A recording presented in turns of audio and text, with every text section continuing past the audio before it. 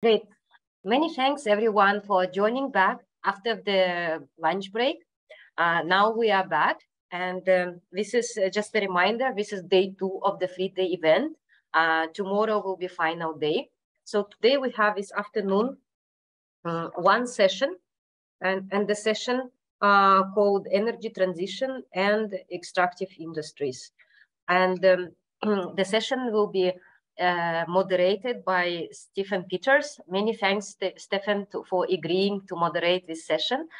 Stephen Peters is a senior energy specialist at Asian Development Bank, my colleague, and he specializes on waste to energy topic in Energy Sector Group of Sustainable Development and Climate Change Department. He's responsible for developing knowledge-based project development, implementation, waste to energy, and supporting projects across waste and circular economy and ocean impacts. Stefan, many thanks, and the floor is yours. Thank you, Dina. Am I coming through clear? Yeah, great. Terrific, thank you. For our first session, first paper, I should say, we're doing a panel paper on facilitating energy transition through interconnection capacity expansion and the case of the Japanese electricity market. I'd like to hand over the floor to Lee Nyok Dang, the Research Associate at ADB Japan. Lee Doc, the floor is yours. Thank you so much, Mr. Stephen, and thank you so much for organizing committee to providing me this opportunity to present my paper. Now let me share my presentation.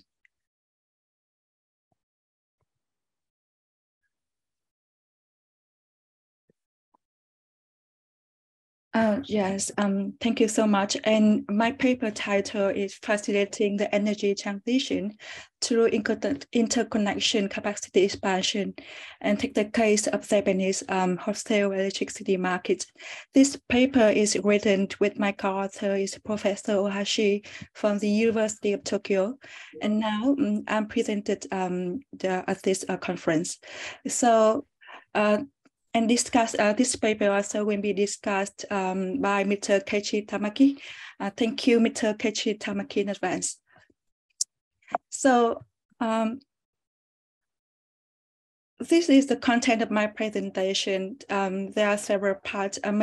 Because the time is constrained, so maybe I need to quickly go through it. But I'm happy to receive any questions or clarification in the Q&A section.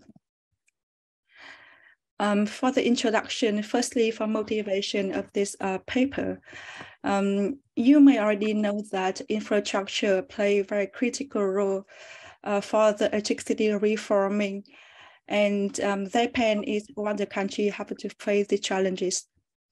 The benefits of expanding connection have many. For example, they facilitate for the active trading between locations and increase the competitiveness of the electricity market, and also pave the way for the adoption of renewables energy, for example.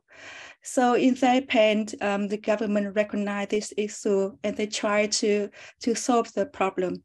And recently, they decided to expand the capacity of the Thailand between and among a region. And one of them is between Hokkaido and Tohoku.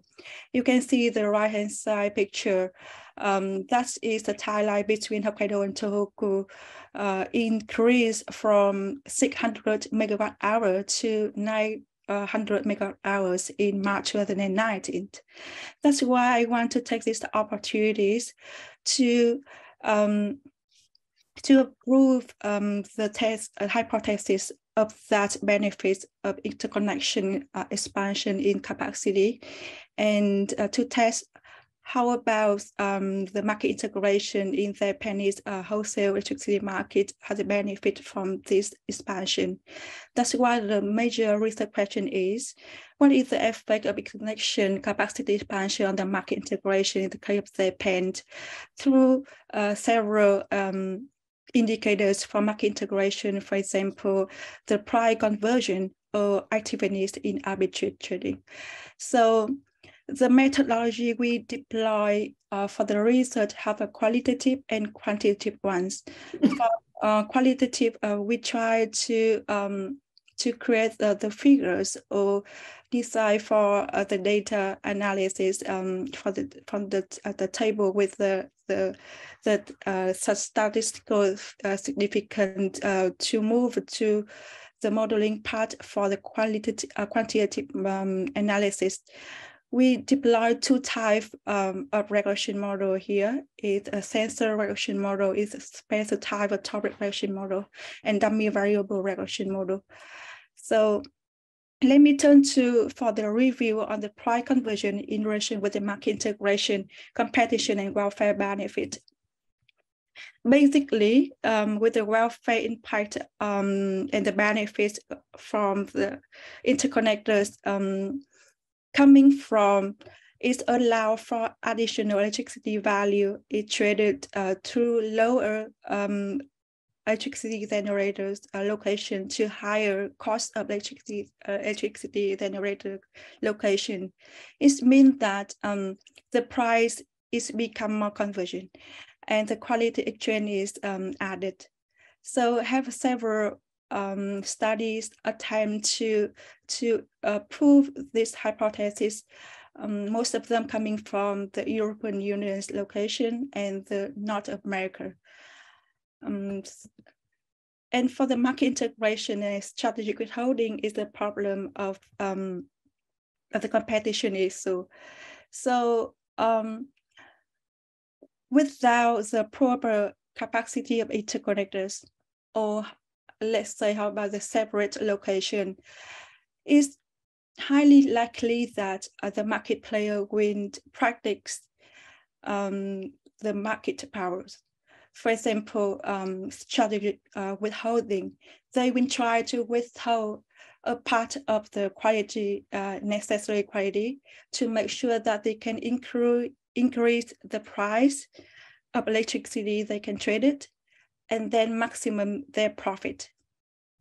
We cannot compare with the case of supply under the perfect competition, but at least when you allow for more electricity traded, when have expanded the interconnected capacity, it will decrease the problem of market power practice. And this is also the benefit of the expansion of the Thailand capacity. So let me move to for the Japanese wholesale market with the statistics of market integration to price differences. The left-hand side is the figure to show the amount of electricity sold in ZEPX and retailers. There are two important regulations taken into place in 2017 and 2018 in Japan. Is a gross bidding and implicit auctioning. Before this regulation taken into place, the liquidities of the EPX, that electricity trading over the exchange is very limited. It's negligible with only 2%. But partly thanks to the regulation change, the liquidities is improved significantly. And for example, in 2021, over 40% of the retail of electricity sales that traded in the EPX. This is kind of benefit of the reforming based on the regulation change and adoption. But the problem still happened in the case of a splitting rate or the price of different locations in Japan. It means that in Japan, we don't often have a uniform price, rather than we have an error price or nodal price. Only 5% of the head spot price in 2019, for example, did not divide a market price. There are very price gap between the location and areas in Japan. And one of the problem is we lacking of the capacity, the proper capacity of the Thailand. So let me move to a distributed data analysis and regression model with testing and outcome. For data sample and construction in the paper, we collect the data for 2-year period. From March 2018 to February 2020. and containing 17,544 hourly price of Hokkaido and Tohoku. So we have a March 2019 here is an event where interconnection capacity expansion taken into place with 300 megawatt hour added. And also we take the data from the public sources from the EPX website, and also the GENCO here. We have a Hokkaido GENCO and Tohoku GENCO here. Quite luckily, when you have kind of the public data from these sources. And this is the value of electricity trading before and after period. Before the capacity expansion, and this is after the capacity expansion. From visualization, you can see that we have significant increase in total amount of electricity traded between two locations, and with exact value of 2.3 times higher when we compare for after value with the before value. And on the right-hand side here, we attempt to use the R package to see the violent chart here with the total value after period. You can see kind of look like Richter, right?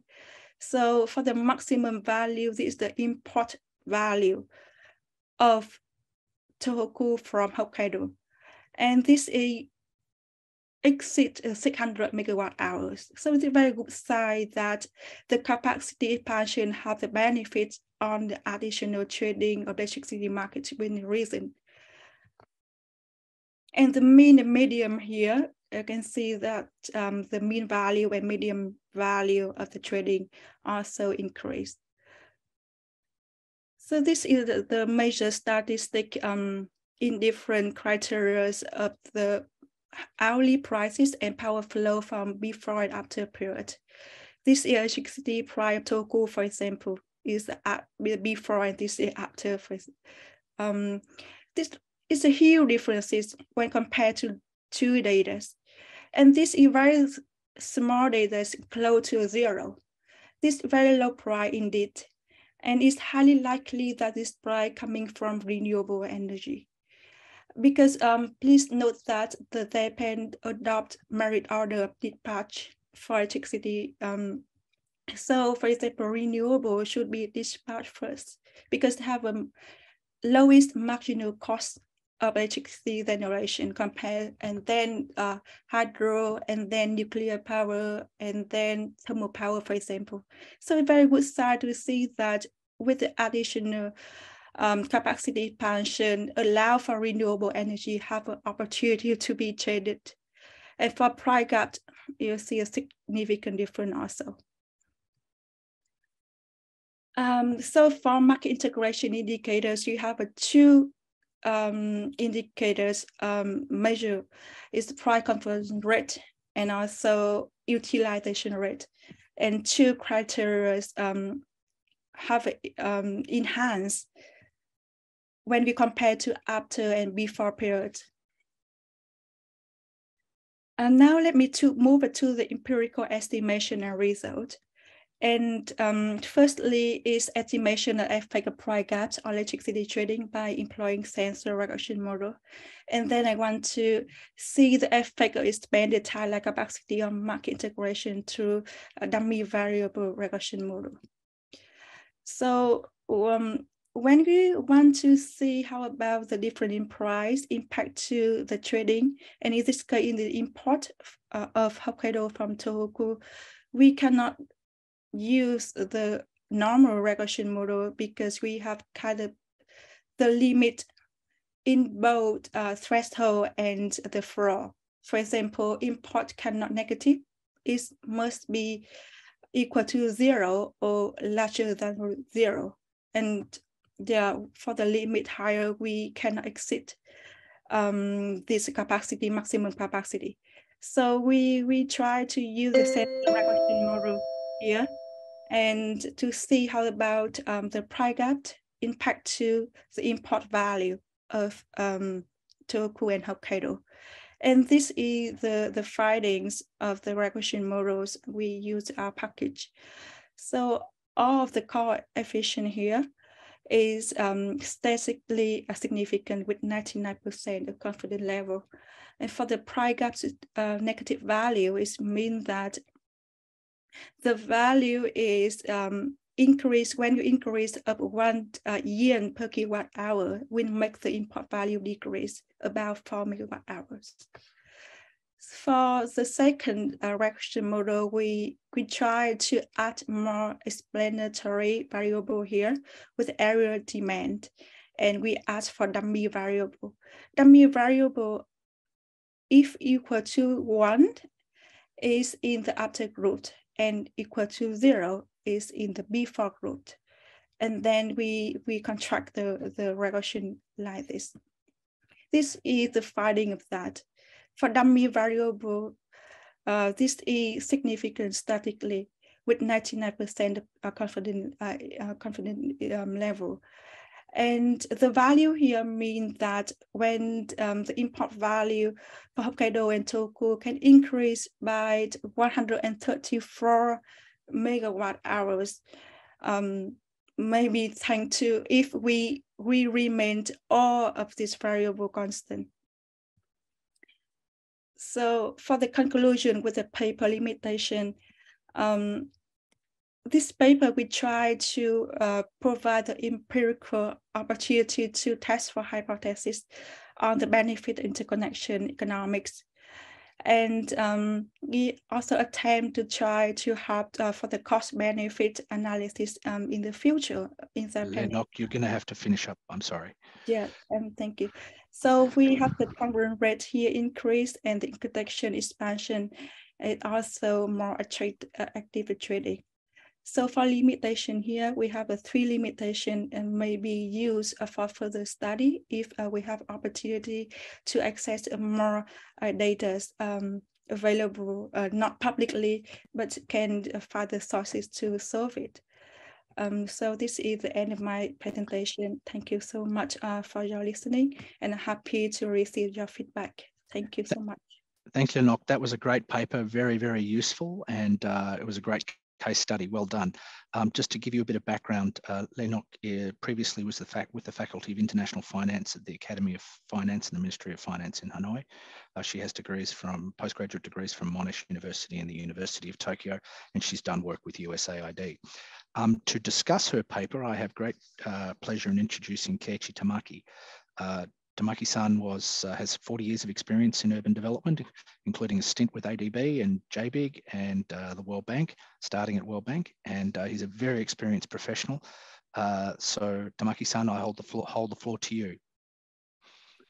Okay, thanks, Mr. Peters, and thanks for Ms. Dan for giving me the opportunity to review this very interesting paper. And so let me comment, not only comment, but also supplement a little bit, because many audience may not know Japanese context very well. So let me start by saying this. Well, given the existential imperative to shift from fossil fuel-based power generation to renewable power generation, the subject matter covered by this paper is very relevant and timely. And at the same time, paper also analyzes the pursuit of cost effectiveness through reformed, deregulated energy market. Well, Japan started this deregulation process since 2013.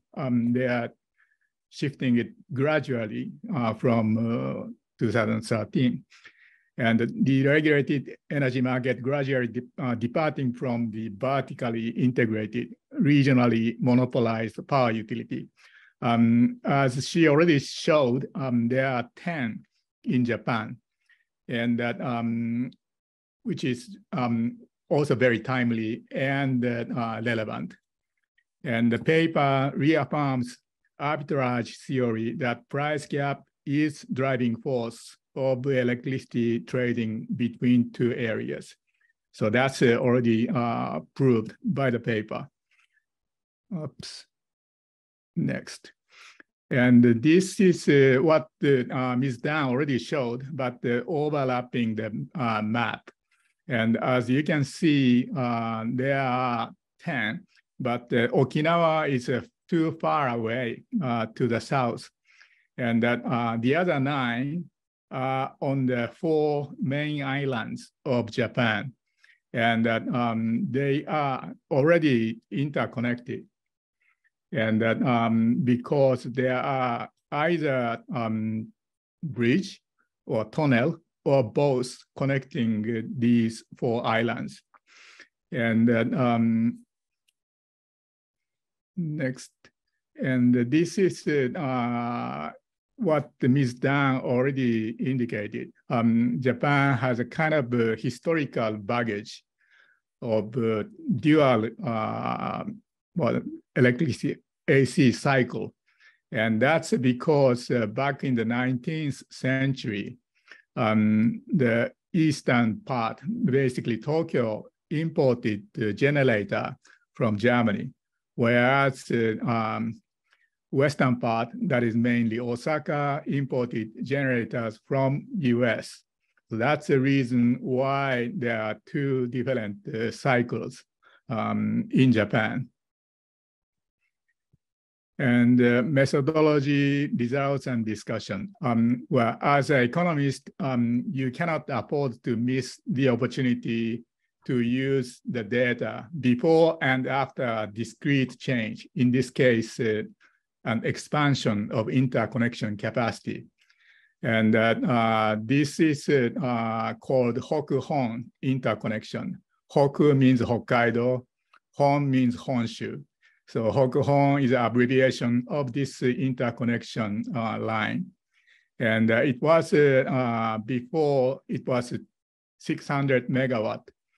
And that's the data is from March 2018 to February 2019. And then after the inauguration of this augmented line, it became 900 megawatt.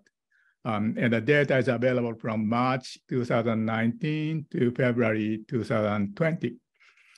And that, as she already mentioned, this electricity trading is happening in the day-ahead spot market on JEPX, that is a Japanese electricity exchange market. And that change actually happened gross bidding that one of the delegation attempt that was launched back in April 1, 2017. And there's another attempt of implicit auctioning that was launched on October 1, 2018. And that's encouraging cross-regional trade. So that discrete change happened after these 2 deregulation attempts were already completed.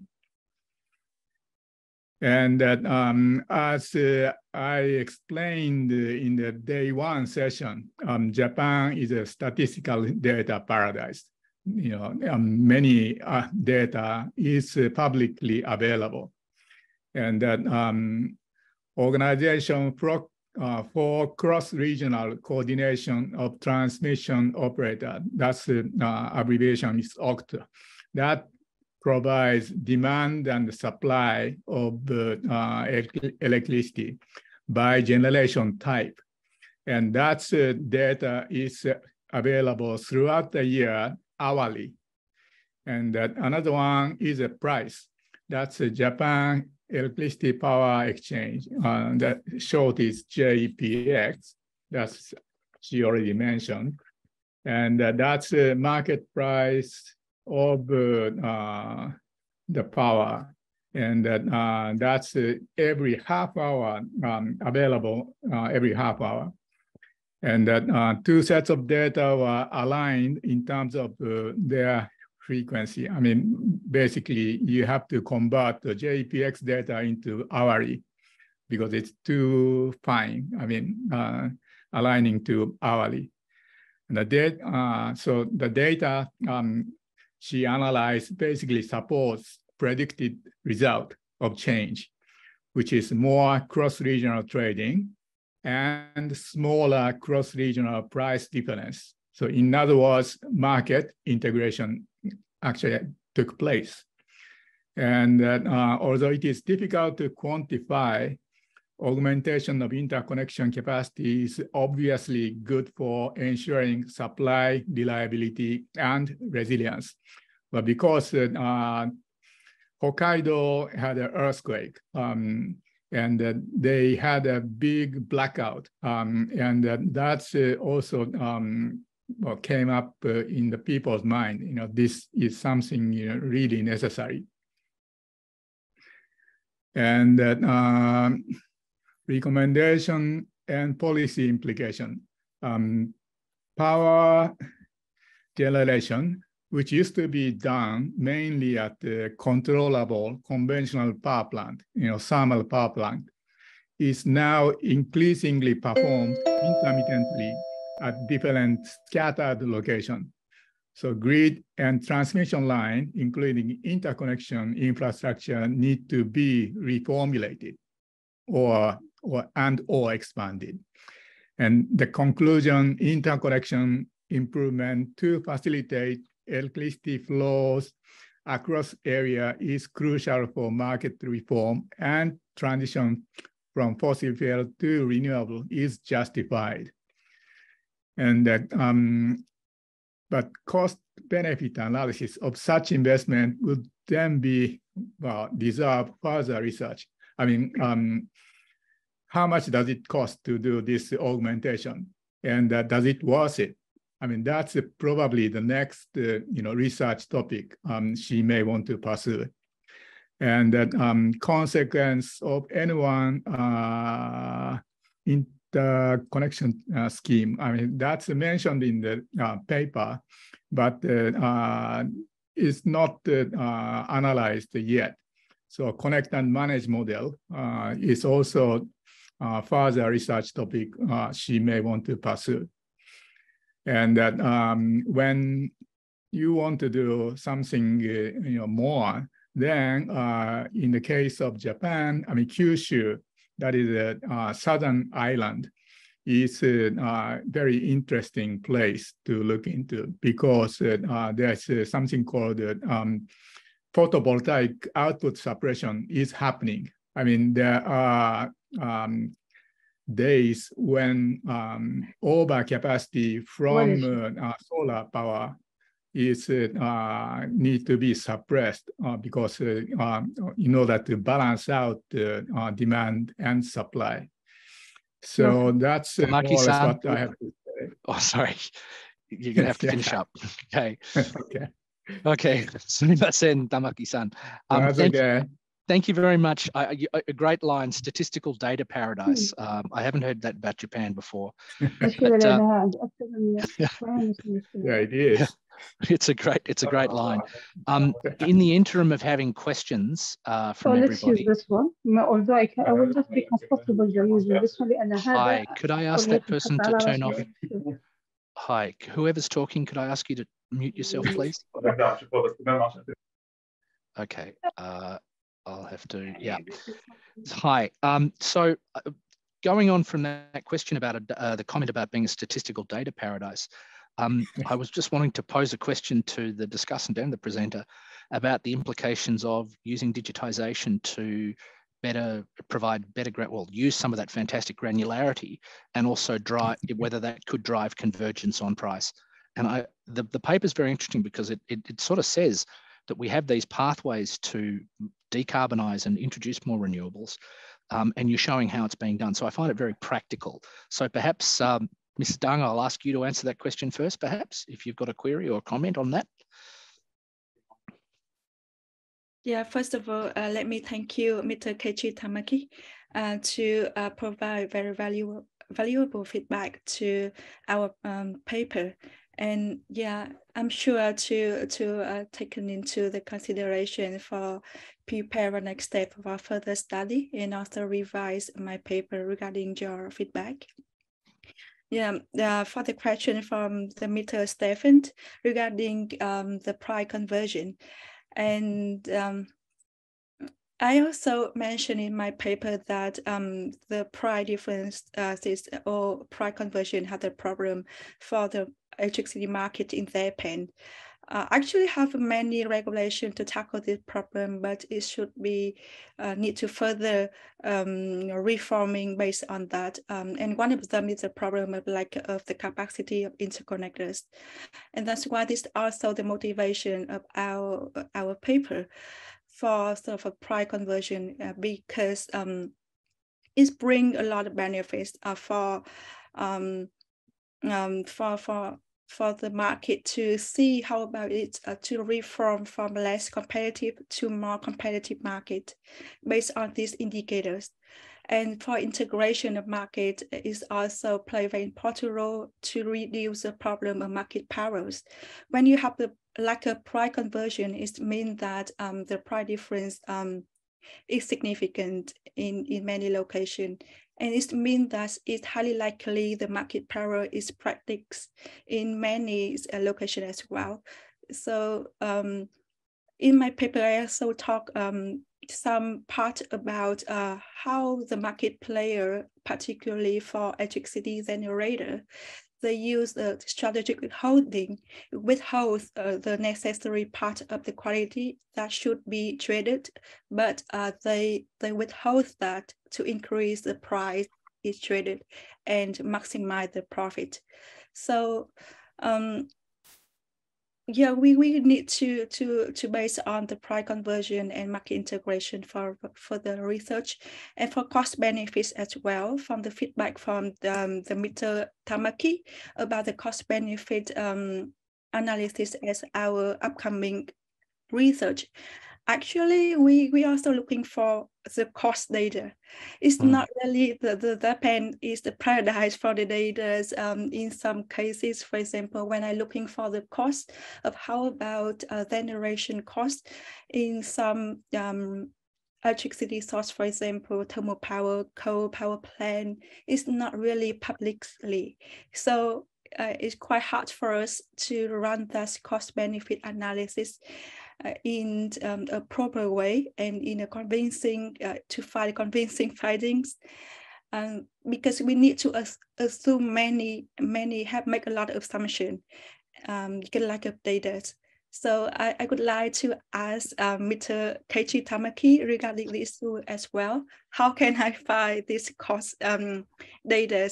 Because I'm looking for the website publicly, but it should be kind of the confidential database. Yes, so thank you so much for the question, and good luck to see your feedback as well. Thank you. Yeah, my turn. Please go ahead. Yeah, I think the cost is mainly about infrastructure, not the generator side. I mean, like a grid and a link. I mean, that's what you really have to look into. I mean, generator side, that's the IPP, will try to do, as much as, they can. So you don't need to worry too much about it. So what you have to look into is a grid link. And that, this data availability, abundant data, and that's what you can use for demand management. I mean, that's what I and Sakai-san did the training session in day one, and that there are lots of opportunity, like with a big consumer, like an electric furnace, steel, producers. I mean, that's already happening in Kyushu. I mean, they shifted the midnight operation to daytime because there are abundant excess power from solar power in Kyushu. And that's a very big deal. And that's a big one, but also each household can do, like changing the time of the laundry and the drying. And that's also help a lot. I mean, if many people start doing that. Thank you. Thank you, Tamaki-san. Are there any questions from the floor, or do I get a chance to ask another question? Would anyone like to raise their hand with a question? Okay, while we're waiting for that, one of the things I wanted to pose a question to both of you is offshore wind. is increasing in popularity in Japan, and also the use of batteries. I note that Sapporo has a very large flow battery. I'm wondering how those will impact the assessment that was done, and whether that could be a source of new work or whether that was included somehow. Mrs. Dung? Can I answer the question first? Please go ahead. Yeah, thank you for your question. Yeah, this is actually that I would like to deep dive for the research. And this is, I think, is very relevant with our research as well. When the findings as up now is only to see how about additional electricity traded over the tie line between two regions. But I want to deep dive on how about additional renewable energy can be traded thanks to the expansion of Thailand capacity as well.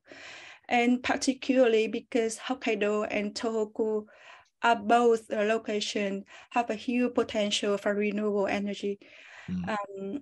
As one thing I mentioned in my presentation is that after the expansion of Thailand capacity, we can see that sometimes the price of Tohoku, the price of electricity very low, is 0.5 yen per kilowatt hours. It means that this highly likely this is price of electricity thanks to the renewable energy can be traded, because if Japan adopt the merits of orders for dispatching the electricity. So marginal cost of renewable should be very low compared to the thermal power, like coal, fossil fuel and other kind of thermal power as well. So yeah, for offshore wind is kind of renewable energy, and I expected that I can deep dive further for research to see how about renewable energy then can generate it thanks to this expansion. Yeah. Yeah, well, unfortunately, wind power, Japan fell behind while Europe, went ahead, in big time. So I hope Japan also try to catch up with wind power generation offshore in particular, and that the price of renewable, I think basically they are doing dispatching order. Basically, where solar power is very readily available, it becomes zero cost. So that is the first power source that the utilities start using. So that's already in order. But again, user side, demand side management is necessary to absorb, those, excess capacity. Otherwise, it gets lost. That is already happening in Kyushu. So that's a challenge.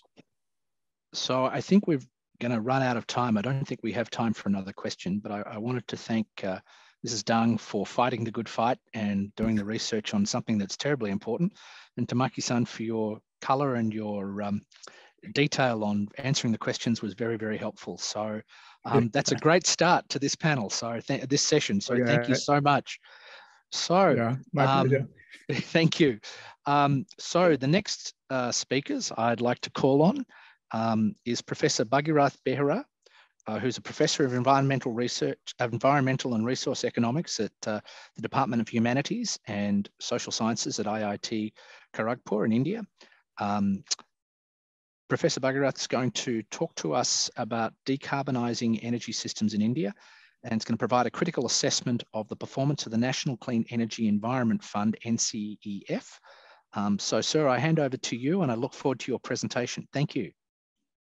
Thank you, Stephen. Is my slides visible? Yes, they are. Sure. Thank you so much. And I would like to thank ADBI for giving me this opportunity to present our paper, and which is titled as Decarbonizing Energy System in India, a critical assessment of the performance of National Clean Energy and Environmental Fund. And this is our outline of the presentations. And so coming straight to this point that the National Clean Energy and Environment Fund was constituted in the year 2010. And so, it was done through an implicit carbon tax levied on coal, heat, and lignite, which is produced domestically as well as imported from outside, and which is based on a polluter pays principle. And the objective of the fund was to invest in research and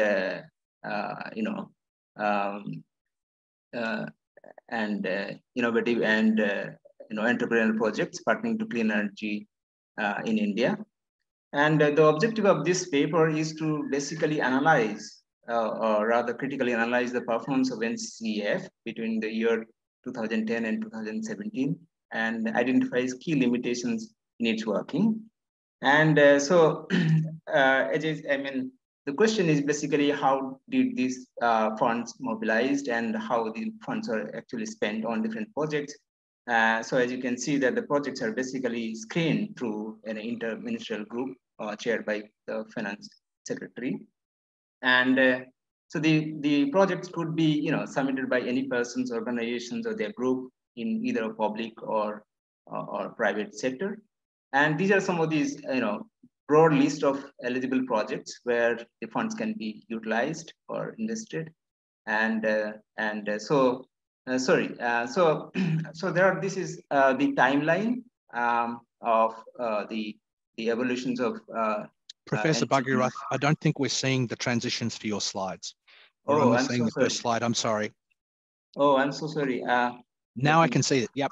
Now we can see timeline and key changes for NCEF. Is that correct slide? Yes. Okay, thank you. Thank you. Is my slides moving?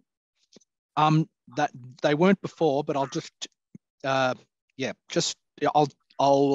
let you know when the next slide changes. Okay. Just 1 second. Let me just try. There's some issues. No problem. Thank you. Yeah, is my slides are visible? Yes, they are now. Yes, they are now. Yeah, great. And I hope the slides are moving. Yes, they are. Good, good.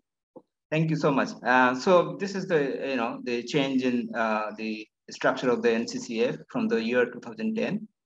As you can see that it was established in 2010 with the clean energy cess of Indian rupees 50 per ton, and which is expanded to include clean environment initiative in 2014, and then also the cess was also hiked to 100 rupees per ton. And in 2015, that was again hiked to 200 per ton. And in 2016, the clean energy cess modified into clean environment cess, and an increase to 400 per ton, and it was renamed from National Clean Energy Fund to National Clean and Environmental Fund. And so in essence, in 2017, the NCCF was abolished, and the clean environmental cess, along with several other cess and taxes, combined to form a goods and service compensation fund. And so if you look at the theories in support of such kind of scheme, we basically come across two important theories, that is Hartwig rules and also the Herman-Daly's principle.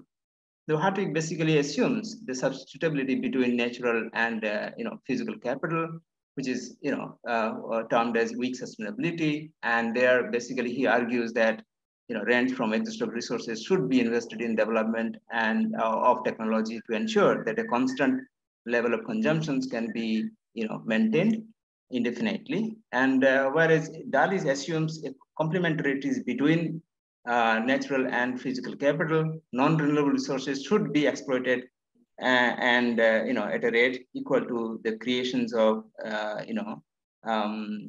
their renewable energy.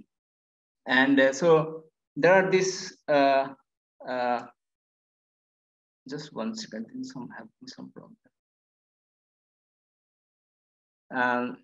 yes, so the other theories of and frameworks have approached categorizations and use of adjustable resources and ultimately reinforce the idea that rents from fossil fuel should be reinvested to develop their renewable substitute. And so in terms of carbon tax in practice, and we see that several studies which basically shows that the carbon tax is usually associated with economic and welfare losses, and the utilization of the revenue needs to be carefully considered. So international studies also shows for developed countries that which basically that shows that the public acceptance of carbon tax tend to increase when the revenue is used for transition to green energy. So in the context of India's, the study shows that the fears of economic and welfare loss due to carbon tax may be exaggerated, and revenue recycling mechanism can help mitigate this loss. And so in terms of carbon tax and innovations, we see that most studies agrees that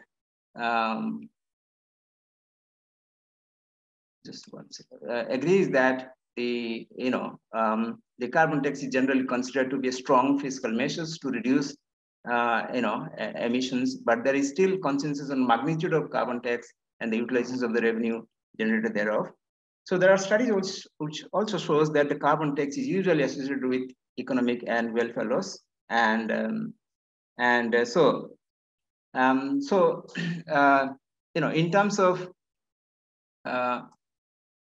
in terms of innovations, which is basically shows that the most studies agree that the carbon tax alone is not sufficient for innovations to take place, and so green energy technology are also emerging. They do not have market support to establish, which also needed declared measures for their diffusions, and so we can say that such measures can also include innovation subsidies, direct public participations, productions linked to incentive and other subsidies. And so what are the learnings that we can have from other countries? We studied from different schemes from Thailand, Canada, Australia, California, and US, and Malaysian Electricity Supply Board. And what we basically see is that there are a lot of dissimilarities, but their working mechanism offer very interesting insight. And those insights basically, in terms of the managing committee, in terms of investment strategies, and also the investment tools. And so here, basically, our job is basically to understand that what are the things that we can learn from the formations of NCCF, and then try and review their performance.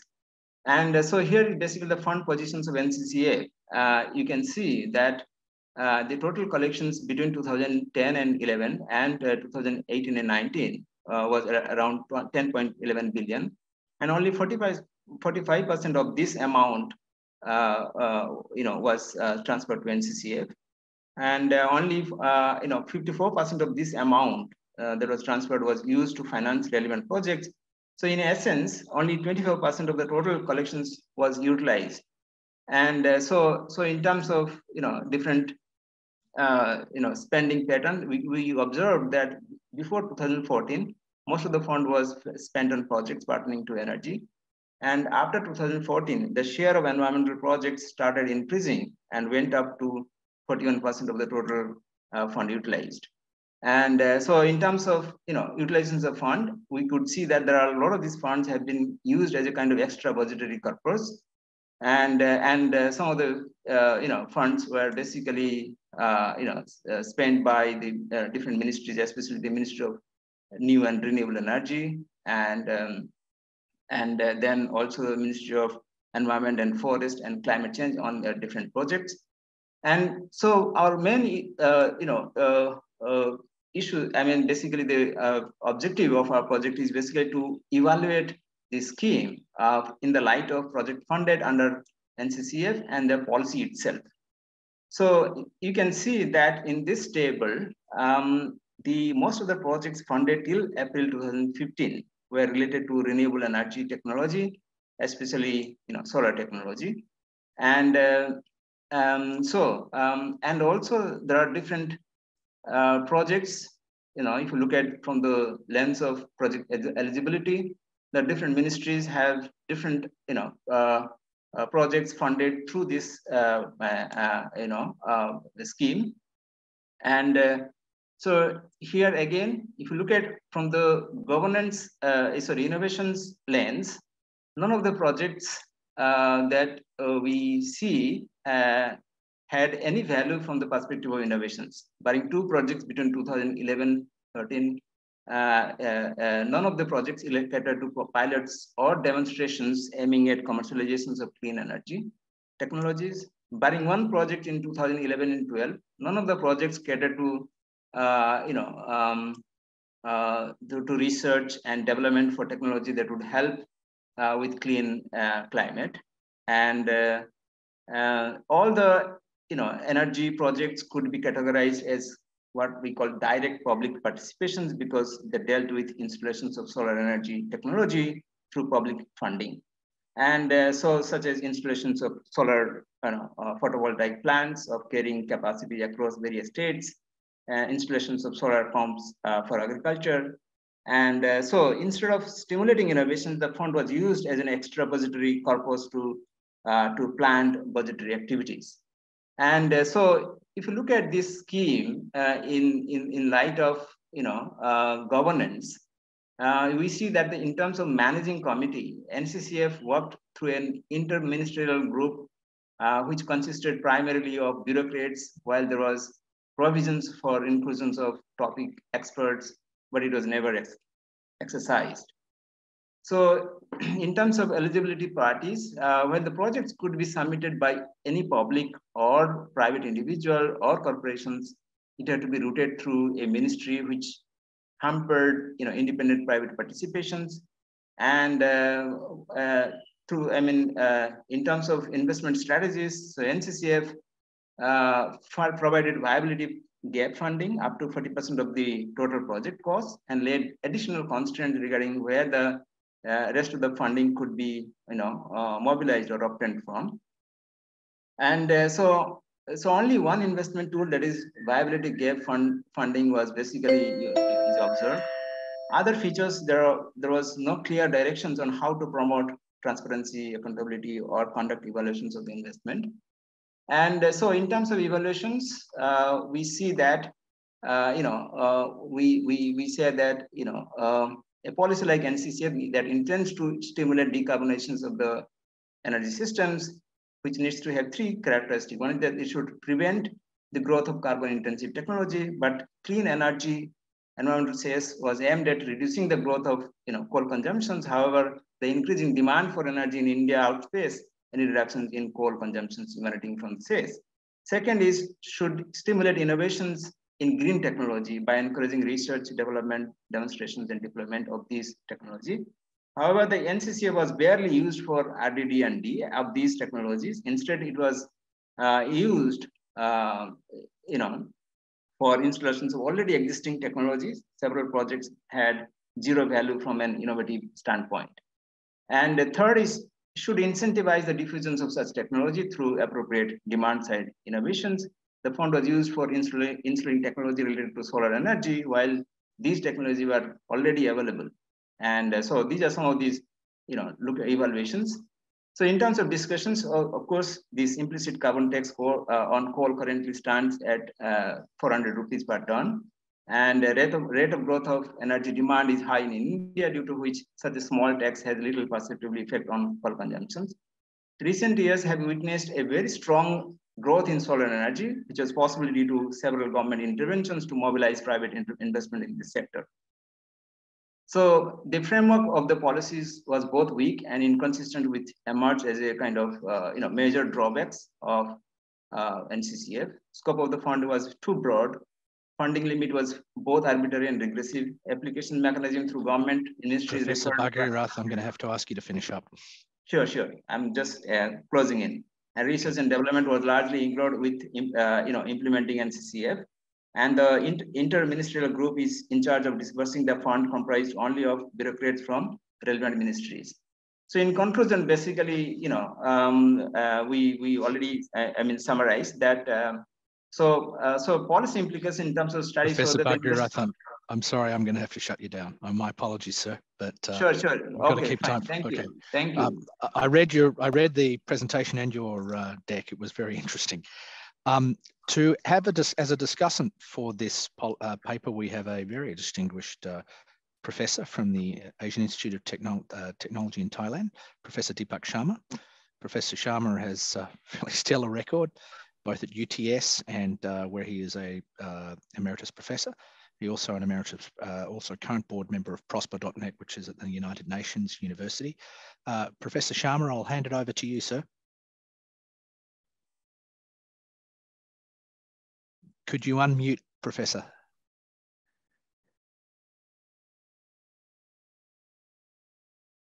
You're currently on mute. Okay, thank you. My apologies. Thank you, Stephen. Thanks a lot. And thank you, Professor Behra, for your interesting and informative presentation. And I commend you and your colleagues for developing the paper. I've read your paper and listened to your presentation with interest, and I feel privileged to provide some comments on it. I'm structuring my comments broadly in terms of these titles, starting with your focus, my overall opinion on the paper, the methodology that you've used, some comments on the results and reflection, and how to augment its policy significance. Let me begin with the focus. Your paper essentially focuses on analyzing ex post the efficacy of the key past policy of the Indian government, namely National Clean Energy and Environmental Fund, acronymed NCEEF, over the period 2010 to 2017.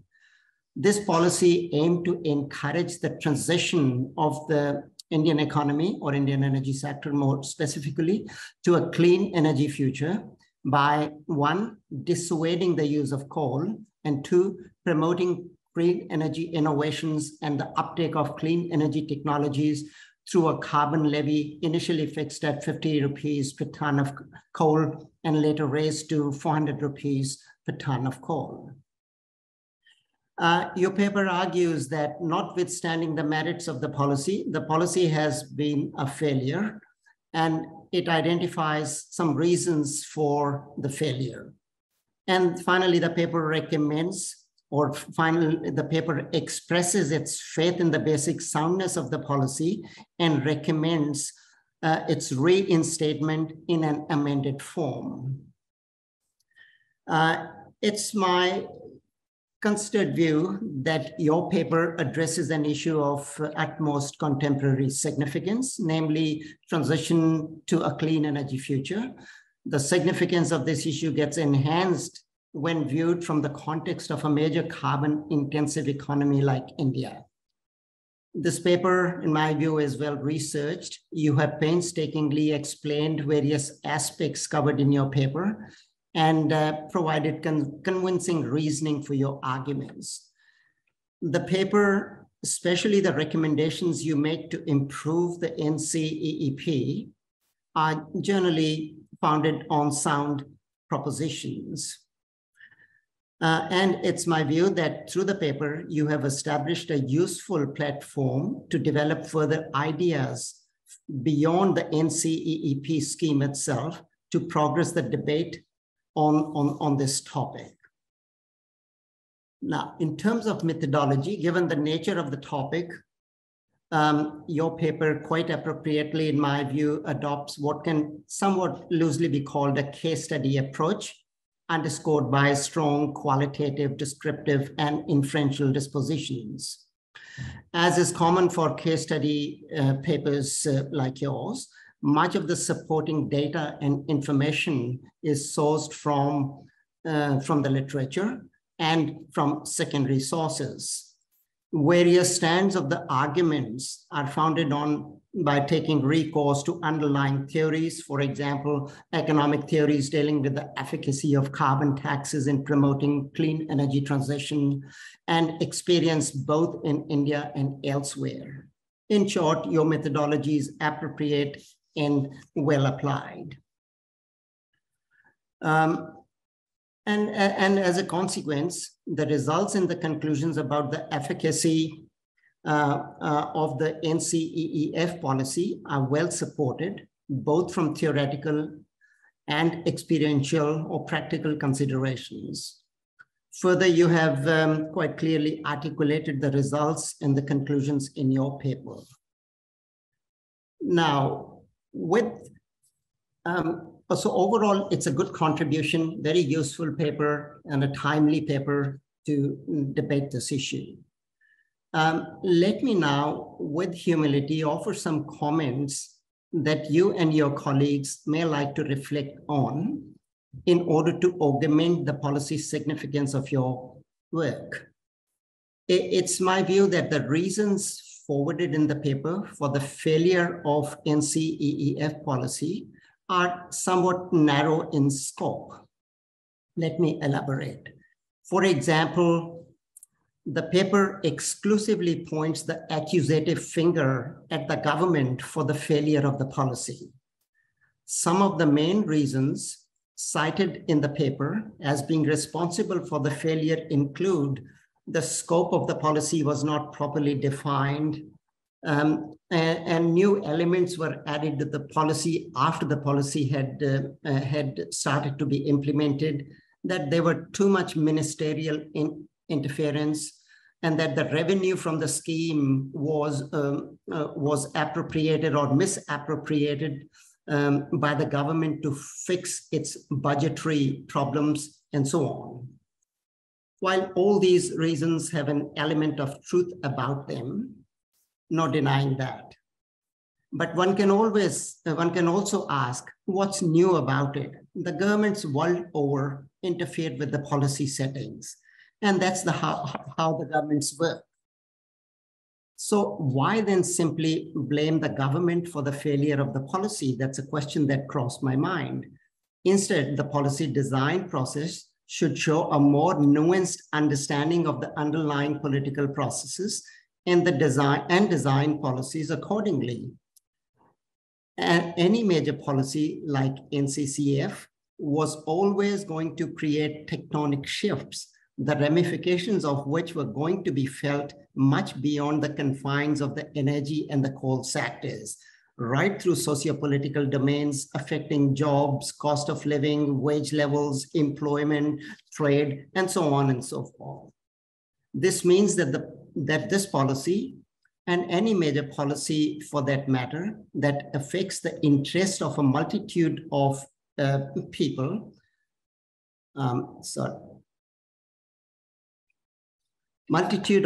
requires good assessment of the impacts of policy on wider cross-section of society before the policy is designed. So many, if not most policies, including the one under discussion in your paper, however, remain, in my view, aloof from or somewhat dismissive of the political shenanigans which are typical in any policy-making process. And instead, it puts all the blame for the failure on the government. This is what creates a bit of anomaly, in my view, in the sense that it ends up attributing the reasons for failure to sources which are far removed from the sources where remedies to improve the outcomes are sought. From this perspective, it may be worthwhile to have some discussion in the paper that alludes to the underlying complexities of policy-making processes and the significance of context, rather than exclusively attributing the failure of the policy to the failure of the government and so on. This will certainly rebalance various arguments in your paper and augment its policy interest and policy significance. There are several frameworks available for this purpose, and they belong to political economy and institutional domains, which I'm sure you're very familiar with.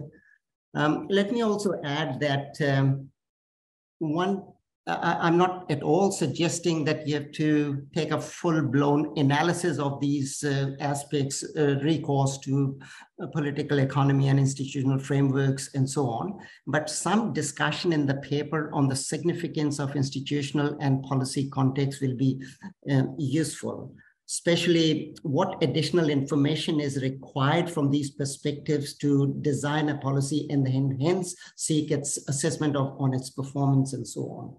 So overall, a great effort and a very useful contribution to the debate on the topic of immense significance. Thank you for the opportunity to provide some comments on it. Thank you. That's all from me. Thanks. Thank you, Professor Sharma. Very much appreciate your review of the paper and your comments. And Professor Bhagirath Behera, thank you very much for your comments as well. Obviously, when we get into the realm of politics, life becomes very, very difficult for us who have to live at the coalface, pun intended. So there aren't any questions yet, and I'm really hoping someone's going to ask a question from the audience because they're very, very quiet. What I would ask is perhaps we can have a short discussion about jobs and wealth. And I'll put this in example. India had a very, very successful wind turbine private investment economy for a number of years because people could invest in it and make a return, and they could create jobs, and they could create obviously renewable energy, but also create new jobs. I'm just wondering whether or not the question should not be whether it's the government's problem or whether it's maybe not the government's remit. I mean, you look at innovation, India is full of innovation. I see it every day. Something fantastic coming out of India. I'd be really interested to hear your views about perhaps what was it necessary to do the carbon tax and do the NCF if it wasn't going to be done correctly. That's a question I'd like to start with you, Professor Sharma, and then let Professor Behera follow on. Well, I'll be happy to give my comments on it, but I'm not so much familiar with what's happening in India. I've stayed out of India for the last 40 or so years. You sound like me in Australia. Sure. Spent 30 of those years in Australia, yes. We're swapped. That's right. Yeah, but I think it's that question does come to, it has crossed my mind, although I didn't really have enough detail to comment, to be able to comment on it, that it has had a very successful wind turbine policy. There's a lot of wind there and appreciable amount of solar as well. My interest there extend beyond that. These wind and solar turbine, they are, let's say, the first generation of turbines, the wind and solar, they are nearing their end of their useful lives because their lives are 6 to 7 years. So the question is, where are we going to dump all these panels and all these wind turbines that are there? So the supply chains are going to extend far beyond India. So you may end up cleaning up the environment to some extent there, but you have ended up creating a lot of mining and mineral related injustice, if I can use that word, to the mines in Congo and so on. Mm. So I have always had this problem, that these policies are short-sighted. The world that can afford to clean up their place is shifting the problems elsewhere. So it needs a much bigger and much nuanced analysis, because all these panels in 7 years, they are ready for dumping. All the minerals that are dug up, they take you to the mines in Congo and elsewhere. So things might be beginning to look okay in terms of meeting your NDCs or whatever you have, but you have shifted the problem. So I think it needs, this question of decarbonization cannot be answered within just the domain of energy sectors and so on. It has much wider extensions to it. Yes. Yeah, I would agree with that. Professor Bhagirath, I'll recognize you, and then Dr. Dina Azagelayev, I'll get to you after Dr. Bhagirath. Yeah, sure. Stephen, thank you so much. And first of all, I would like to thank Professor Sharma for his detailed comments, and I'm totally agree with him with all his comments that he made on our paper. I mean, it's not that we are blaming the government. What we try to do in this paper is that a scheme was launched, and it was in a very good intention to create a corpus fund to be invested in R&D on solar and renewable energy technology, and picking up from the theories from Hartwig rules, from the Dulles, Herman Dulles theory of steady-state economy. It was quite well intentioned. And so what we try to see, try to look at that where exactly things went gone wrong, or in terms of looking at their different projects they're invested and all. We are not saying that investment in cleaning the environment or cleaning the Ganga is bad. What we are saying is that it may not help so much into the innovations of new technology. And so that's that's part. I think that I agree with Professor Sharma's comment on and looking at some of the discussions, basically maybe from political economy perspective, or from the institutional dimensions, where policy making, how policies are made, and how the governments try to optimize their resources. Maybe it is in their interest to divert some of the funds for the most pressing issues. So some of these issues, I think we need to, we will incorporate in the paper. This is fantastic comments, and I really thank you, Professor Sharma, for making this comments. And and in terms of Stephen's comments about the job creations and wealth, and also the wind energy issue in India. I think in our paper also we reported that some of this in terms of literature, where we see that state like Tamil Nadu, state like Karnataka, they have put enormous amount of capacity to generate wind, but their realization is very low. And so it has many other dimensions to it. And so probably because of storage problem, because of some other issues that is not being addressed. So it's not that the capacity has not been created. And so what we see, that is why we see that in the last couple of years that renewable energy has picked up quite significantly because of state interventions and state interests. A lot of other states like Gujarat and Rajasthan, which has been doing for a long period of time, and other states are picking up. For example, Odisha and also West Bengal has also put up a lot of capacity in recent times. And so, yes, I think there are a lot of issues that I think we need to do research and also find why exactly these capacities are not utilized. Thank you. Thank you. Dr. Dina Azegalev, please, your floor is yours. Thank you very much. Yeah, excellent presentation. I always like to learn from developing countries' experiences. I learned from ADB-led energy transition mechanism, ETM. I heard that it's now harder to get funds for fossil fuel power plants or industries, even they used for retiring or repurposing, right? Making them more efficiently. So it's harder to get funds. How about this fund? Was it possible to get funds for like coal-based power plants? These funds, I think this fund has not been allocated towards coal-based projects. I think I showed you in one of those tables where basically some of these funds are actually allocated towards cleaning environment, or some of the very limited amount has gone into the R&D in terms of installing solar voltaic panels across some of the states, and also bringing some of these solar technology to agriculture sector. And but this fund has not been, which is rightly said. I mean, of course, it has generated through sales, in coal and lignite and other fossil fuel, but it has not gone so much into that directions. Yeah. Okay, so Dr. Dina, any other questions? Because we've still got another minute and a half left, or we can go on to the question from Dan in chat box. Is there a question from Dan or a comment? Dan, do you want to talk? Okay, so Dan's talking about the possibility to refurbish turbines, which actually is a thing.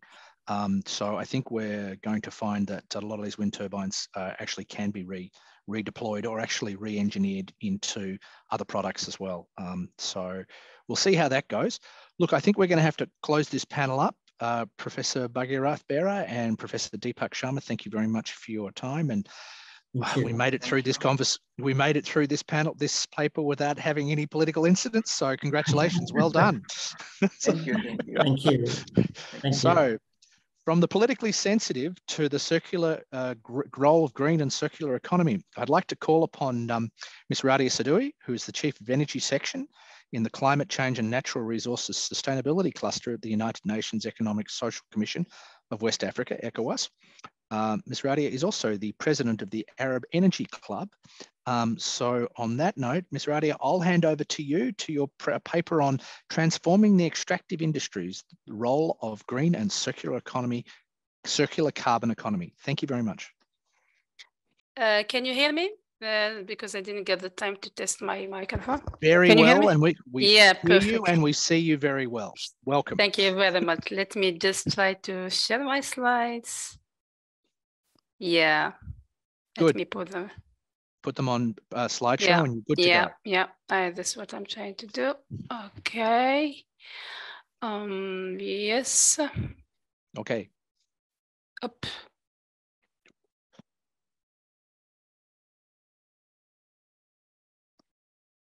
This one. Okay. Great. Thank you. That's not. We're seeing the okay. We're seeing the presentation. You had it on full screen before. Okay. Let me check. So this one you have duplicated screens. Let me check what I have.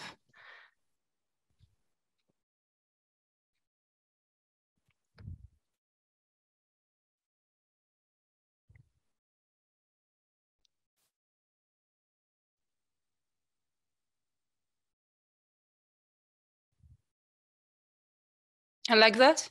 That's the one. Well done. Okay, thank you very much. Good morning, my time, and maybe good afternoon, your time. I believe we're after the 3 p.m. your time and Japanese time.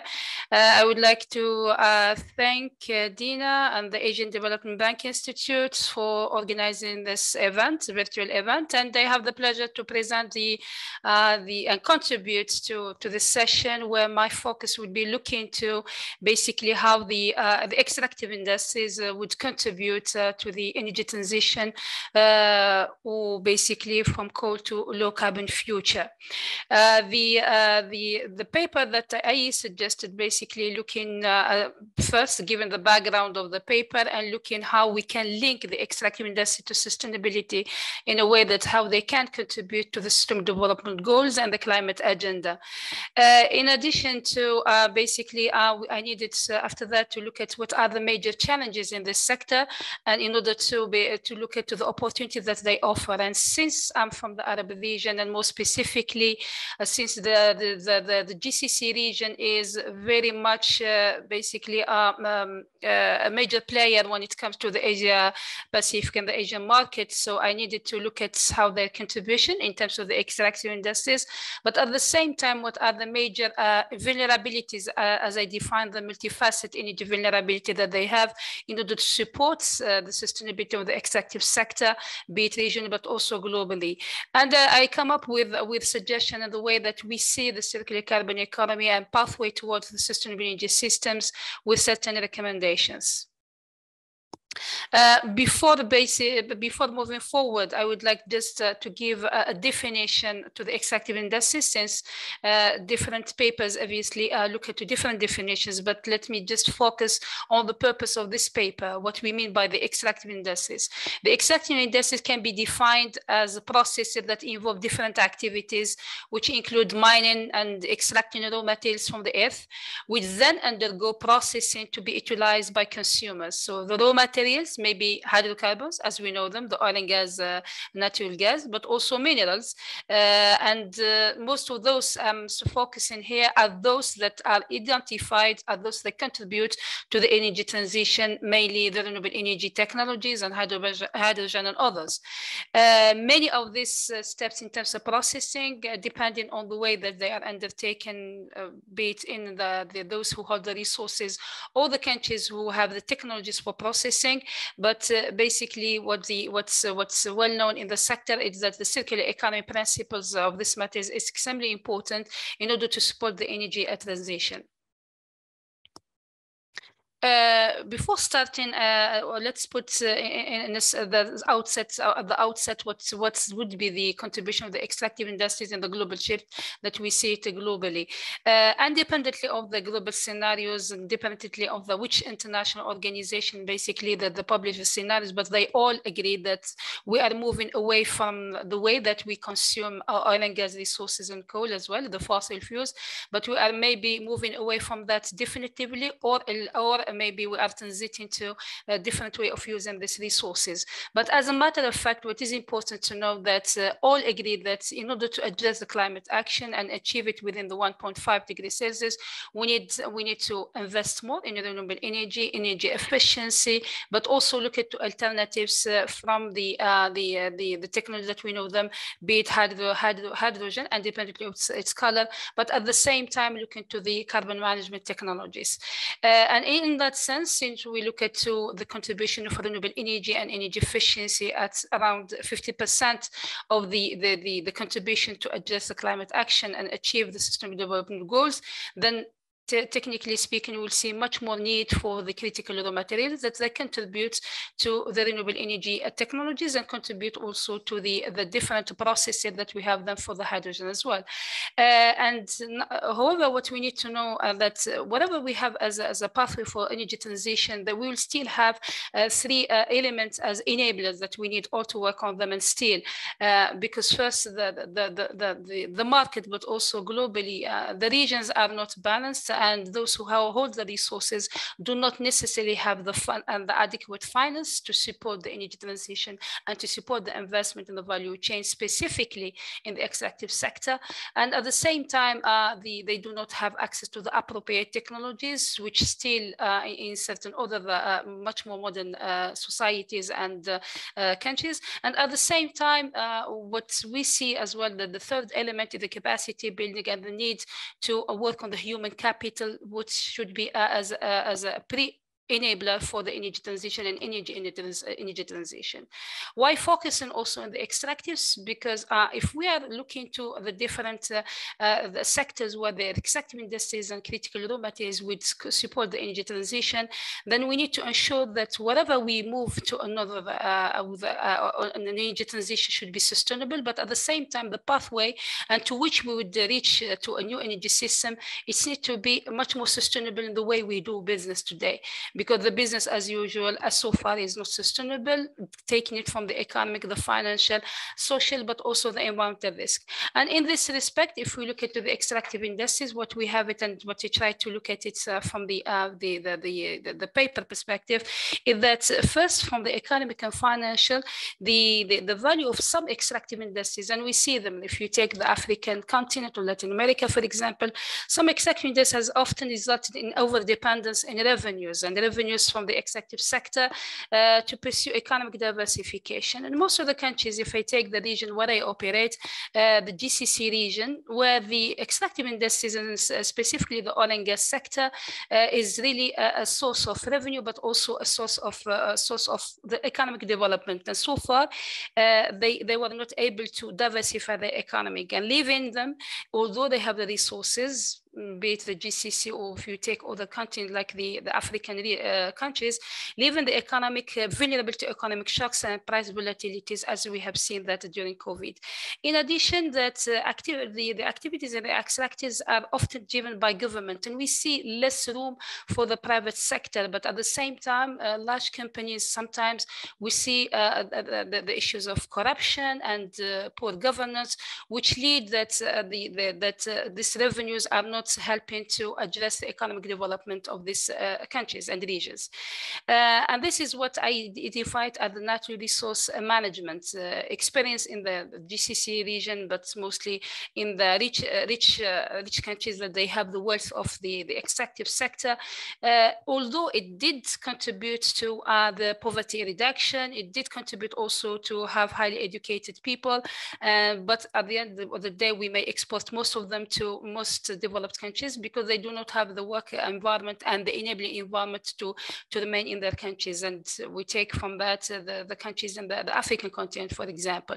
But at the same time, in these countries, we still have rural-urban divides, which means that the extractive sector didn't help, obviously, to develop both rural and urban areas. And we still have, in my region, for example, 98% of the urban in terms of energy access, but at the same time, 82% opposite to 80% in rural area.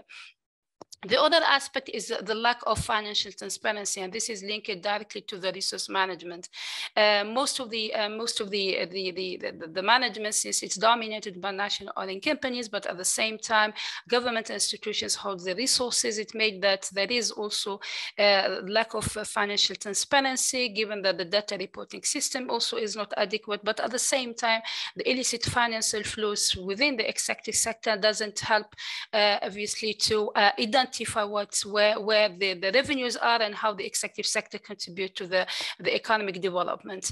In addition to that, due to that, the extractive sector is very harmful. It's not just looking to the fossil fuels, but also the critical material and mining sector.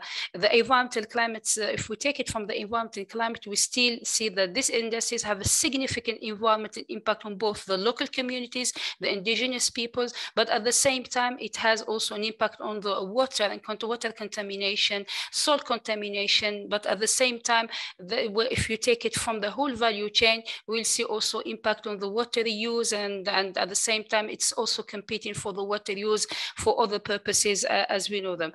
And this is due to the limited legislation and weak law enforcement that lead to the ecosystem degradation, but also the biodiversity loss.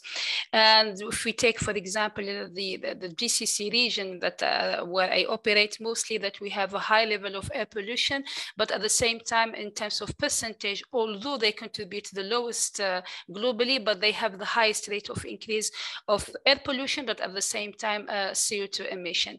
And this obviously make it that the extractive sector would not and is not yet ready to support the economic diversification, but at the same time, the energy transition and to how to transition to low carbon.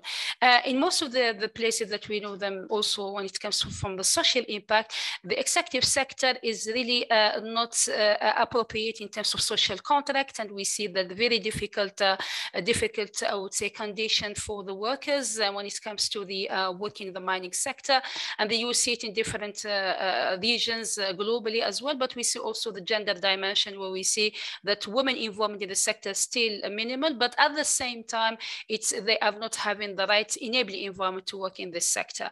To summarize this, that when we see the sustainability of the extractive sector, it needs to be really looked at from how we can link the extractive sector that can support the energy transition, and how to ensure that we change the business model in a way that we have it as a pillar for development and changing, obviously, the landscape globally for those who hold the resources and those who have the technologies for processing.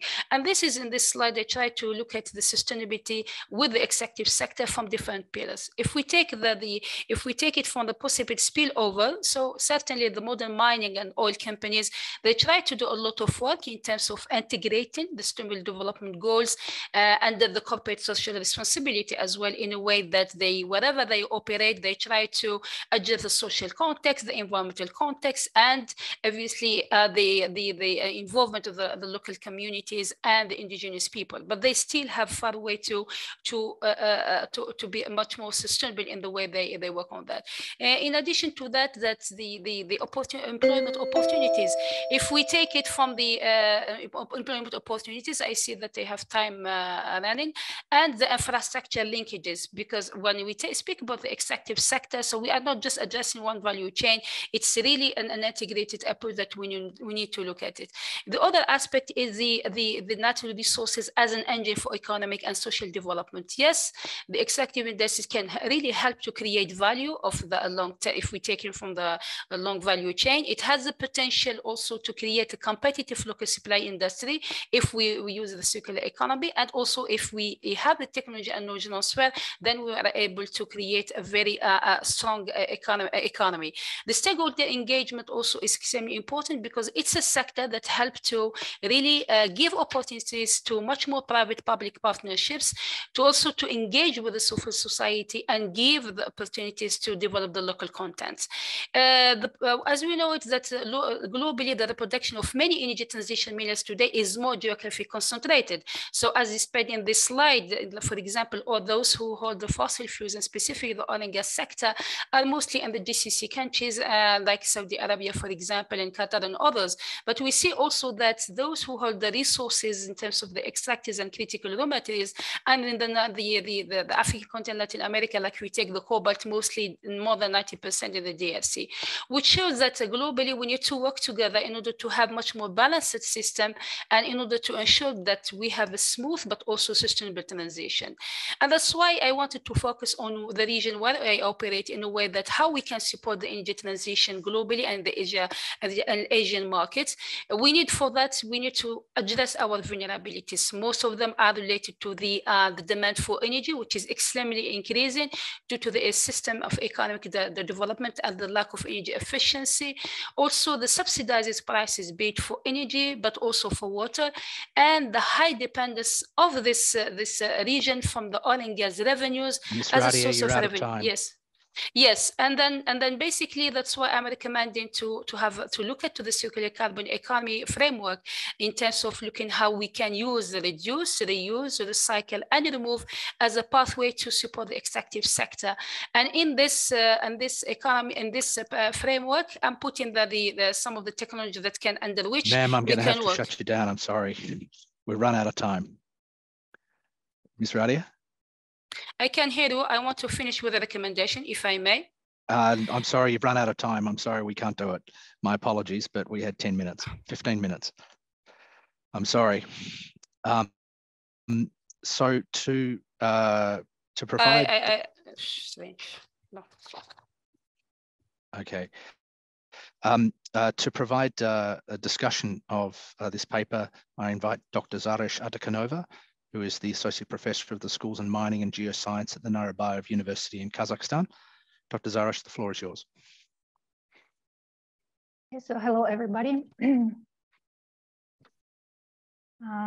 Thank you, ADB colleagues, for the opportunity to participate in this workshop. I would like to provide some feedback on the draft paper, which Ms. Radia Sidawi has just presented. So first, I would like to summarize the content of the draft paper and then provide some suggestions that the authors might consider. So first of all, the paper starts with the discussion of how extractive industries have fueled economic growth in a number of low and middle income countries. But as it is a well-known fact that this type of economic growth based on natural resource extraction can hardly be considered as compatible with sustainable development goal unless extractive industries undergo some deep transformation. So some of the initiatives that major companies in extractive industries have recently put forward, such as the ones that are based on greater integration of green energies and circular carbon economies, may help such transformation as well as help the relevant countries meet their climate change, climate policy goals. In addition, these practices may help local communities by creating jobs and create opportunities for local businesses. One such promising technology is a low carbon hydrogen technology that provides opportunities for meeting climate policy goals in countries from Gulf Cooperation Council, GCC, that many of them are major fossil fuel exporters. So that's the summary. And I think the paper in general raises a very, very important issue. As Ms. Radia Sidao has just presented to us, the issue of economic diversification, environmental degradation, and climate impacts. It represents a multifaceted challenge in many developing countries. So this issue is of very significant interest in many countries.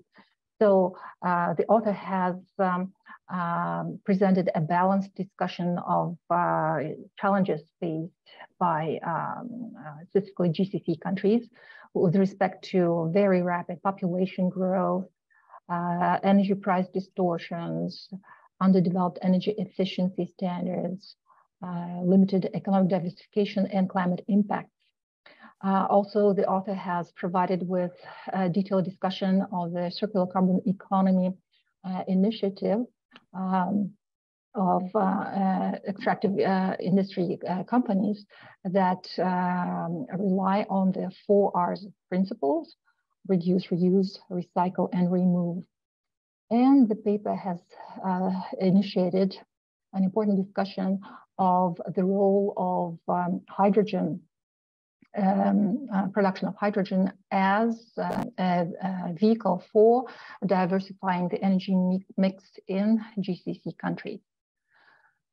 So I would like to make some suggestions on how the paper can be maybe further developed if the authors are interested in such opinion. Then I would like to propose that the paper mostly focuses on how the CCE and development of hydrogen cluster may address specific challenges in the Gulf countries. A lot of the discussion that focuses on current challenges may be very effectively presented by various data visualization tools. So GDP growth, youth unemployment, various environmental indicators may be actively incorporated into the paper to make the discussion more substantial. Also, I strongly recommend that the author provides more specific technical background on the proposed technologies, specifically on the types of hydrogen and the kinds of CCE technologies that have been proposed in these countries. And especially in this case, I really suggest to rely on text boxes as a way of presenting this technical information. So I also suggest that more analysis is done on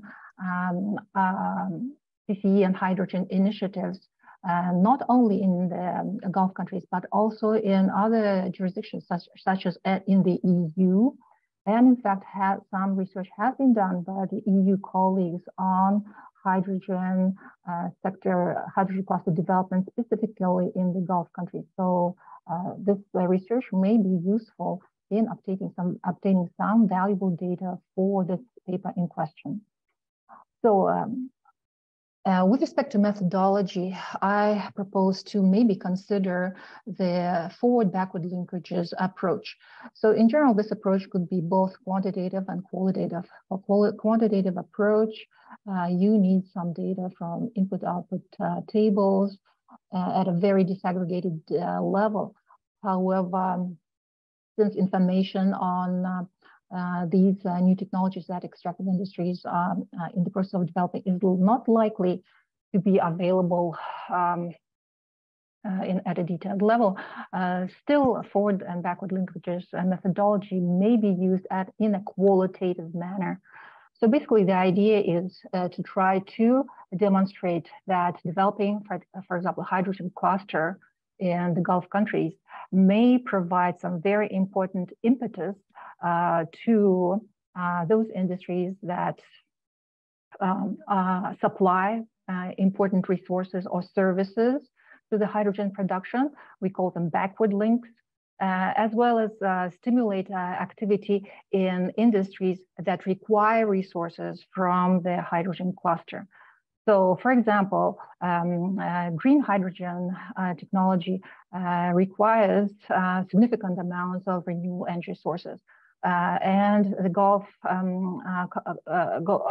the countries that we discussed in this paper, they do have very significant renewable energy potential that to a large degree remains underutilized. So how does the hydrogen cluster development help, will provide an impetus for developing RESs? What are some of the challenges that are experienced there? What are the following policy implications? Some other important considerations that need to be taken is hydrogen production requires very significant quantities of water. How does this, how is this going to be handled in a region where water is in shortage, and this problem is expected to further exacerbate in the future. So as a result, this type of approach, I think, will provide you with some very important policy implications. One potential policy implication is further reform of fossil fuel subsidies in order to deal with the RES uptake. And I think that in general, the value of this paper will be very significant if the focus is on the potential of hydrogen cluster and the CCE approach for transforming the broader economy and dealing with undiversified energy mix, undiversified economic base, low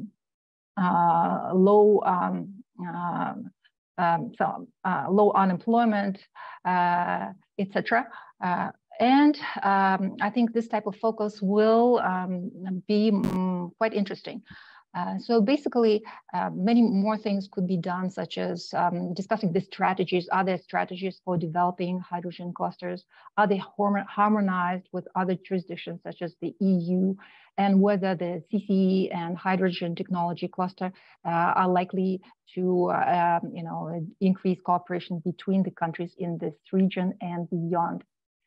So basically, I suggest to the author to maybe slightly adjust the focus of the paper, and rather than considering transformation of extractive industries, maybe consider how extractive industries can contribute to transforming economies in the region by supporting new technologies. Thank you, Dr. Zarish. I'm sorry, we've run out of time. Thank you, I'm finished. Okay, super. Thank you very much. We don't have any questions from the floor, but I'm expecting we will. What I wanted to ask is, there are a number of recommendations, some of which I'm not familiar with. The hydrogen stuff I am, but there are some specific technologies. Dr. Ruddy, Ms. Ruddy, would you be able to show your slide on the detailed things again, if you could, please, just so we can talk about that a bit more? Yes, but my understanding, my paper is not a hydrogen paper, with due respect. I have a book on hydrogen. The purpose of this exercise in 8,000 words, it's just to highlight on how we transform the extractive industries following the circular carbon economy framework. Anything underneath of that, it's a paper on itself, and it's not the purpose of going through all these details in a just simple presentation, which I can share my other books on the topic. In terms of the recommendation, thank you very much, but just that I want to highlight the purpose is not the hydrogen. The hydrogen is just part of the story, and it's not the whole story. I personally am not a fan of focusing the transformation integration of the energy system, speaking hydrogen, from our perspective in the region and globally, we already had papers on the hydrogen. We know perfectly the challenges what are in the region, including the desalination of the water, including the issues of the electricity prices and the reforms. But again, the circular carbon economy, I just want to focus on this. This is important. If we don't move from a system which is not sustainable and it's not the circular carbon economy framework is not adapted, then not only the region, but globally, we will not be able to achieve the Sustainable Development Goals, and we will not be able to achieve the net zero by 2050. The example that, so when we speak about the hydrogen for us is just under reduce. It's part of the solutions. It's not the only solution, because for, and it's the renewable energy efficiency, hydrogen, nuclear power, ammonia, all of that. But more importantly, in the extractive sector, and how to the best use of carbon in the value chain of the extractives through reuse and recycle. And obviously, we believe that if you want to achieve the net zero, you need to invest in carbon management technologies. So the recommendations is really to invest more and upgrade the target for renewable energy. It's to accelerate the low carbon hydrogen strategy and promote the regional electricity markets, so how the region can support globally. As a matter of fact, that also as a discussion well highlighted, in our sector, if we don't reform properly the energy and water sectors, from pricing, from the market structure of the dominance of the national oil companies, but also the national electricity companies, we have done nothing, because we need to give room to the private sector and public-private partnerships. And to finish also that we speak about the economic diversification, creating jobs, specifically from a gender perspective, because the paper intended in 8,000 words is to highlight the changes and the opportunities. Diving inside on that, you need to have much more room to develop the paper in a way to see specifically through the circular carbon economy, reuse and recycle, we create SMEs, we are able to use this sector in much more sustainable way in our economies. And obviously that's why the carbon management technologies are extremely important, because number one, they remove the carbon from the atmosphere. They give a reason for the circular carbon economy framework to be used. And more importantly, they are the one who can help also to achieve the net zero by the 2050 or 2060. So this was the purpose of the exercise. That's why I wanted to focus on it. Thank you. Thank you for doing that. And I note on your slide, you have a recommendation for monetizing gas flaring. And there's a question from the floor, and I'll read it. What's the state with respect to gas flaring reduction in the petroleum industry in Western Asia?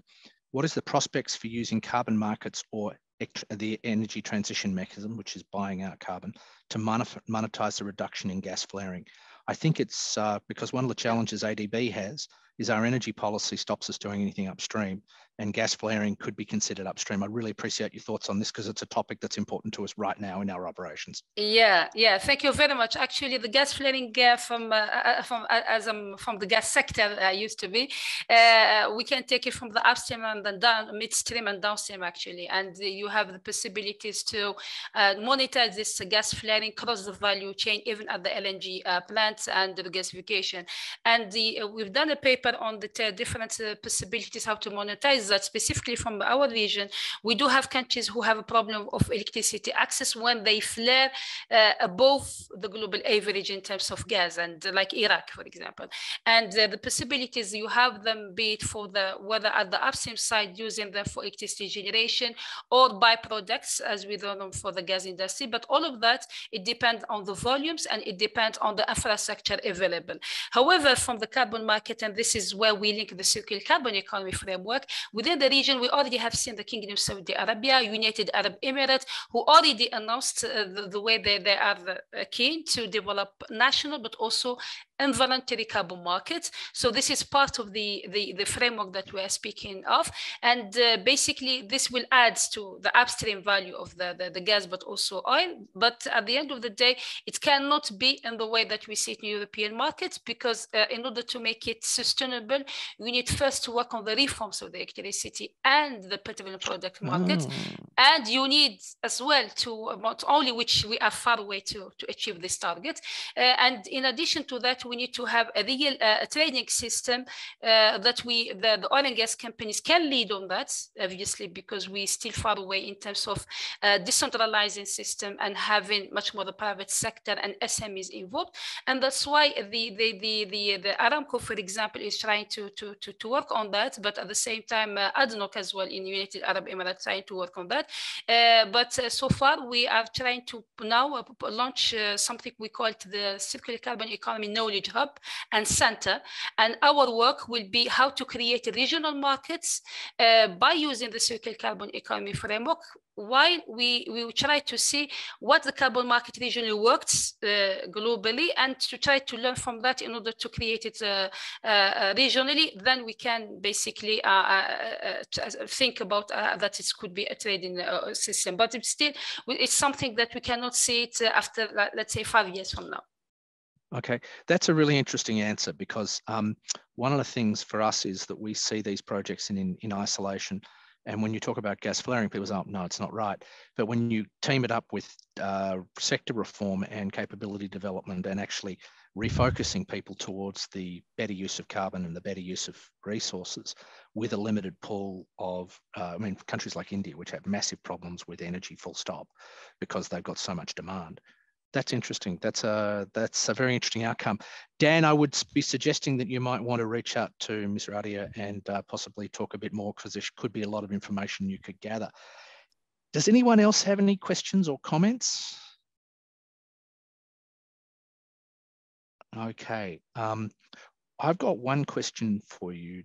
The use of extended producer responsibility schemes is talked a lot about in consumer products. Do you think that there's space for that in the oil and gas industry? Because obviously that leads into the concept of a carbon price, and a carbon price may allow for more efficient production. Do you think it might work? Or I'd be interested to hear your thoughts on that. Yes, actually, now we move to a political dimension of the circular carbon economy, and that's why we have it under T20, and we have in a paper under this T20 in India this year. When we say circular carbon economy, we already, specifically the Kingdom of Saudi Arabia, already assumed the responsibility as an oil and gas producer toward the decarbonization. However, the pathways are different. So the responsibility, it's like you've taken, so the carbon markets, the carbon price, it's already part of that. So if I'm speaking about taking the whole value chain from the upstream till the final product, I'm not just speaking about the final product or the producer, I'm taking the full value chain. So the carbon footprints would be identified, and each take responsibility of how much carbon emitted and pay for it. So this is the principle. And if we apply this, then we will be, if I take a mobile, all of us will be responsible. The one who produces the metals and the minerals and the oil and gas resources that led to have the mobile, and the one who have it till the last who sold it. So all of us, from following the circular carbon economy framework, we already define the carbon price in the whole value chain, and we already take the responsibility of decarbonization of the value chain, provided we all of us contribute to that, and not individually, and it's not just the upstream, it's all of us through the value chain. And that's why the extractive sector, if we want to have a sustainable energy transition, then for the electric vehicle, as just a simple example, so we go back to the DRC and those who have the cobalt, the resources, and we try to help them in order to unlock these resources, have a sustainable value chain, and have an economy and peace and stability, and then so that we can have a complete value chain that all of us can achieve the net zero by the horizon that are different from a country to another one. Well, you finished spot on the money, and I've got to tell you, for the last 2 minutes, I would have paid money to listen to that. That was excellent. We wish you really well with your Circular Carbon Economy Centre and initiatives. I didn't quite understand what your paper was about until the last 2 minutes, and now I get it. So thank you very much, and thank you, Dr. Zarev, for your commentary on the paper. So ladies, thank you so much. And now we're going to move on to the final paper. And the final paper is by Dr. Andrea Gatto, who is the Senior Assistant Professor at Wenzhou Keen University. He's a research fellow and lecturer at NRI in the University of Greenwich. He's eminently qualified, and he's going to talk to us about energy transition in the People's Republic of China, assessing progress in sustainable development and resilience directions. Dr. Gatto, the floor is yours, sir. Yes, can you see me? Because my screen is not really good. Yeah, it's a bit like something out of a sci-fi movie at the moment. Yes. It's a bit green, and perhaps can you put your presentation on, and can we see that, or do we need to get someone to do your presentation? I sent my presentation. Should I put it, or? Just try and put it up, and if you can't do it, then we'll have to get the host to run it. So I'm gonna share the screen, right? Yeah, I'm not getting your share screen. Sorry for intervening, Andrea. I think you're experiencing weak internet connection. Could you please turn camera off? My camera off. Okay. Dana, do we have a copy of? Yes, and our team will share your screen. Okay, so I should stop my sharing, right? Yes, please. Yeah, I think you have internet issue.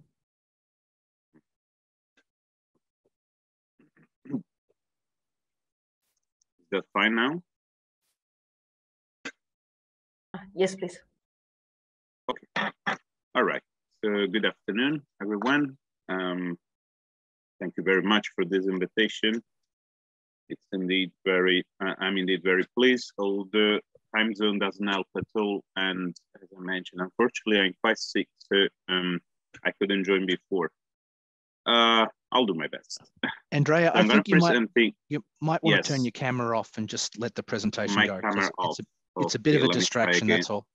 Yes, I cannot see this. So, all right. Is that okay now? Yeah, it's great. Thank you.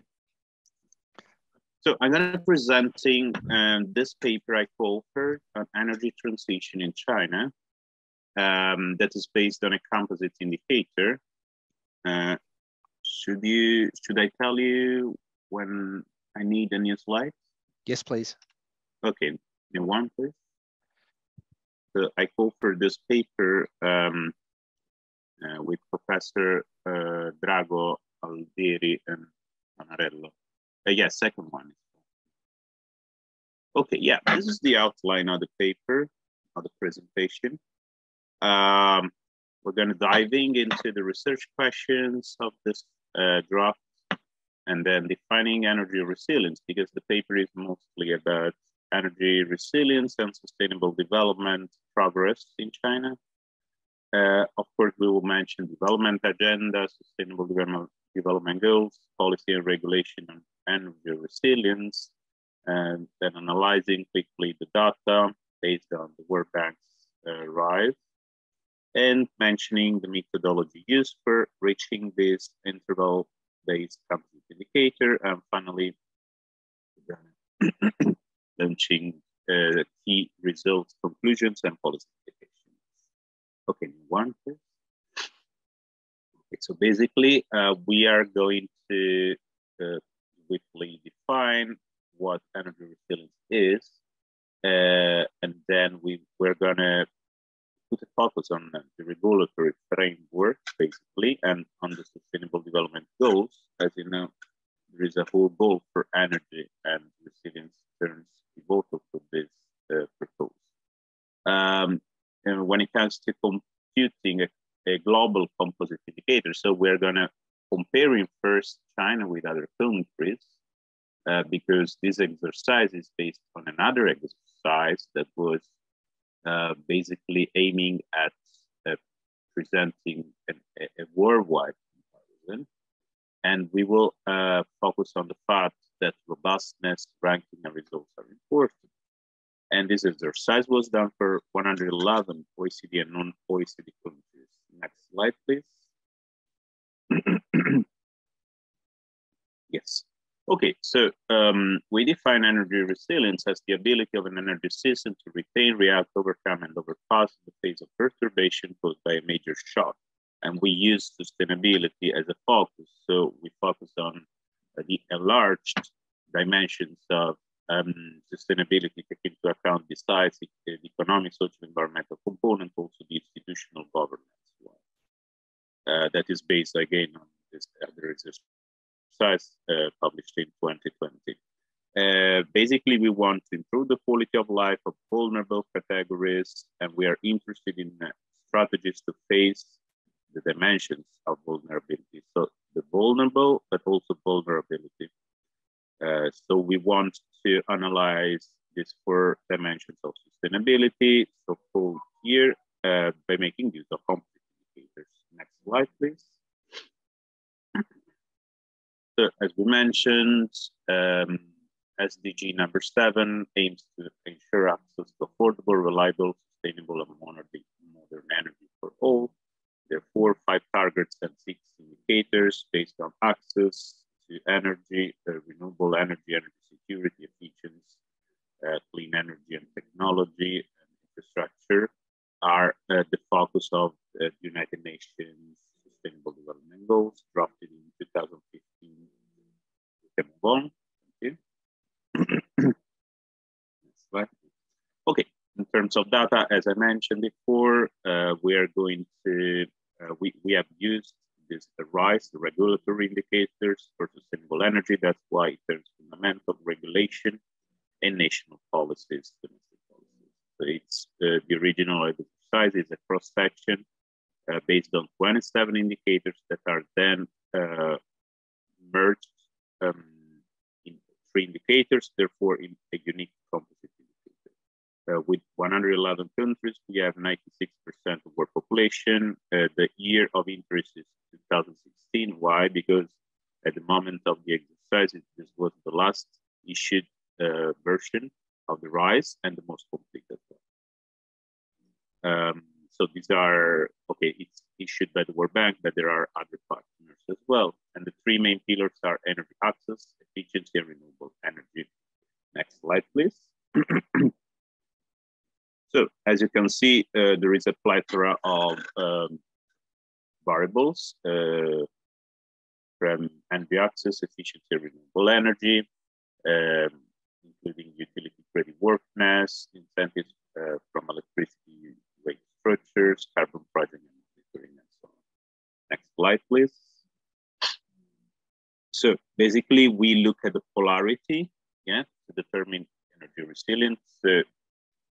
Obviously, the more countries are following these 3 variables, these 3 main variables, these 3 dimensions, the more they are resilient. There is a normalization, therefore a weighting and an aggregation from 27 to 3 to 1 variable.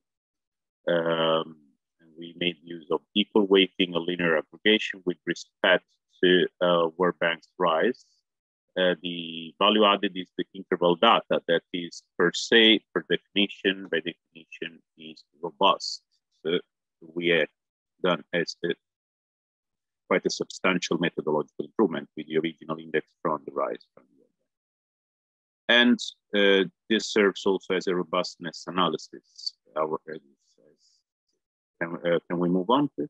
Yeah, so basically, we built a composite indicator. By definition, it's more robust, more resilient, and delivers better outputs also for communication and policy making.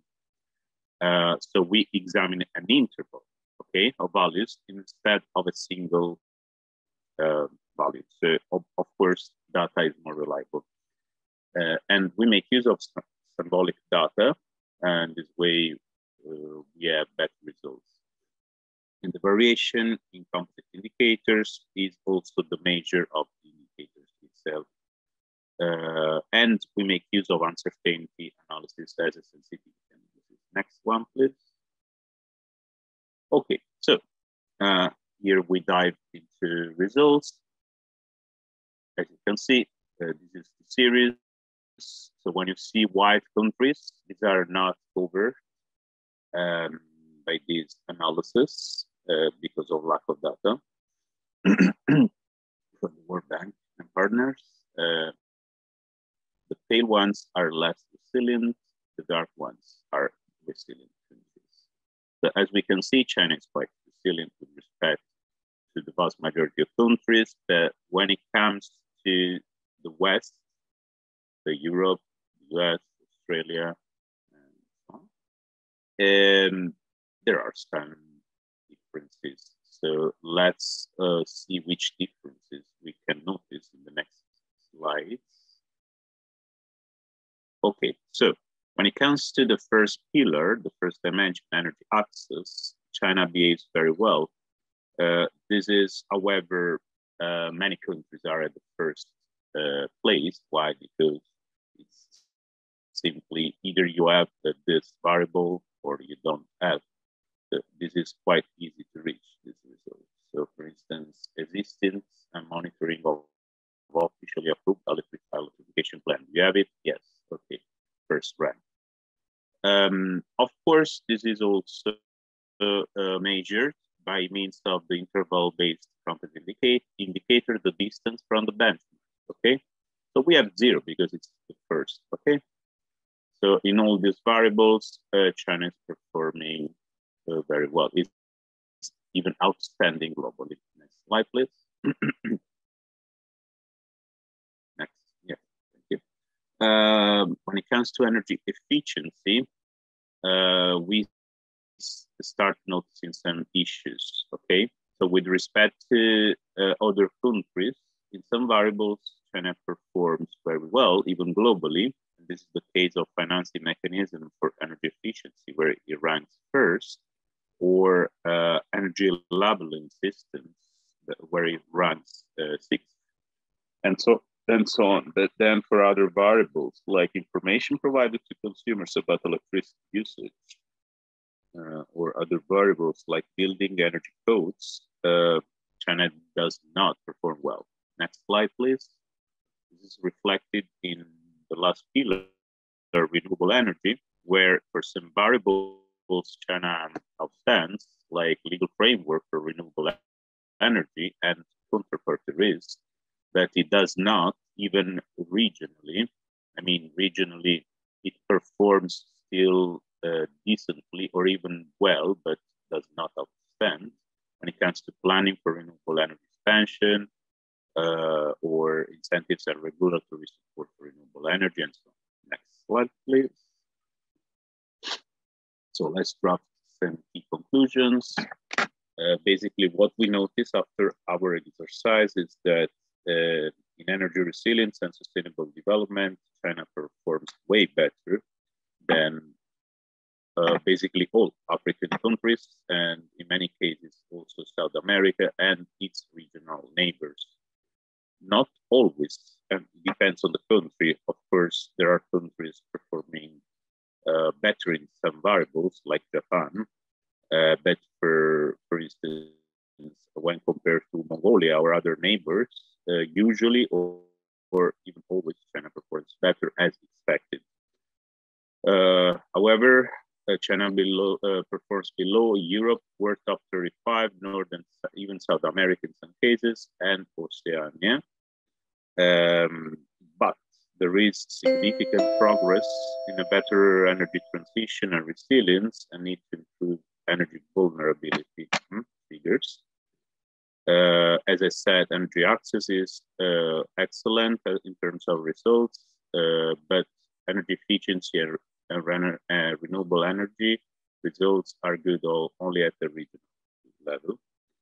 And we know that coal is still China's primary energy source, but it's decreasing notably in the last 15 years, especially with the power infrastructure modernization. Next slide, please. Okay, so this turned into an evolution of energy policy and energy transition from China, and many policies and tools were used when it comes to especially environmental and economic development. Energy security increased, figures related to promotion of renewables increased, and also energy efficiency. So there is the need to invest more in renewable energy as logical, and in policies where it comes to zero energy building targets, because China is still falling behind in this regard, but this policy is interesting, and financing. Next slide, please. Okay, next steps for these or other exercises, other domestic or regional analysis, studies of Chinese provinces, other variables, aspects of energy transitions for China. I leave you with some references in the next 3 slides that you may want to check. Next slide, please. So you can swiftly pass it. So these are 3 slides. You can move on, move on, move on. Yes, more. No. Go ahead. I'm done. Yeah, I just want to leave my contacts. Thank you. Dr. Gatto, thank you very much. Finished exactly on time. Well done. Shall I try to turn my video on? Yes, if you want to. It's going to probably be a little bit green. We'll see how you go. Now it's perfect. Fantastic. Now to discuss your paper, I call upon Dr. Zhao Zhijin, who's a senior research fellow at the ADBI. Previous to that, she was with the Ministry of Finance, director responsible for bilateral and multilateral financial cooperation.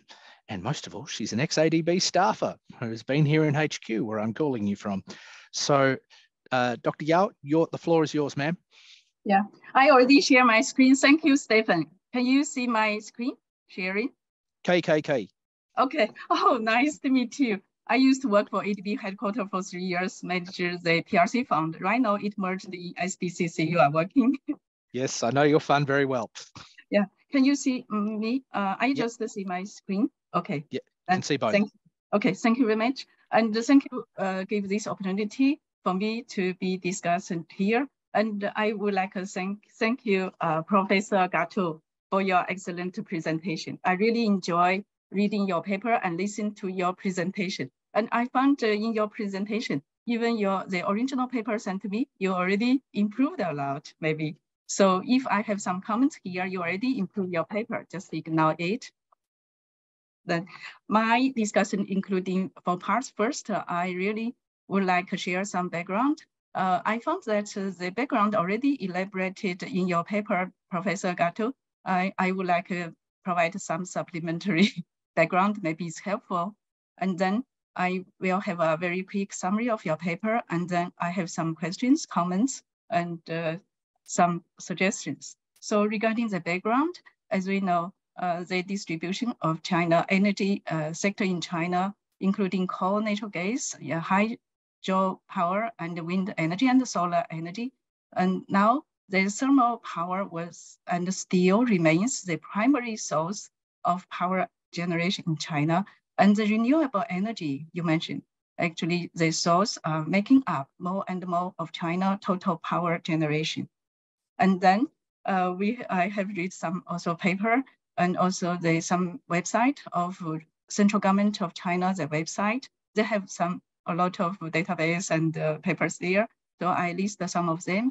The domestic view, for example, China has been investing heavily in renewable energy, with the total installed energy capacity of renewable energy increasing rapidly. And then some global view share with you. In 2022, China expansion in solar and wind power far more than any other country.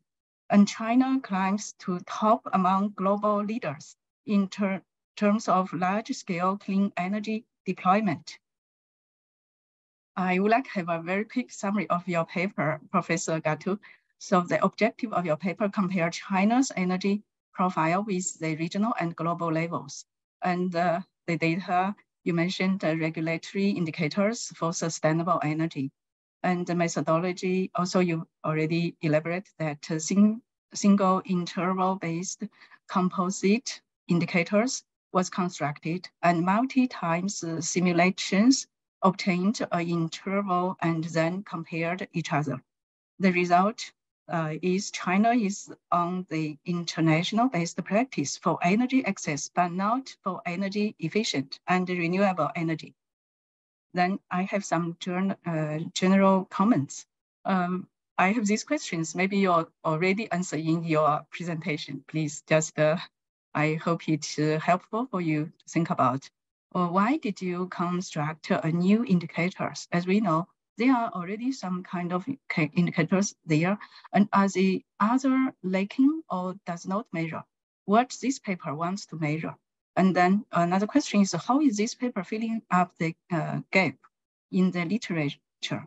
The paper does not highlight too much the literature gap, the needs of this paper, and this analyze, if you agree. So, and then third is we have done some research in this field. How is this paper different from others? This question is similar to the second one, just for your reference. And then I have another question. What is a control group? Why compare China to this particular region or group of countries? Perhaps it's better for you to elaborate it, the reason may be better. Then you already have some definition on terms like energy resilient. I also find that there are some terms here, energy access, energy efficiency, renewable energy. So could you please define some terms used in the paper before making an argument and discuss the context in China by structuring it using the defined concepts.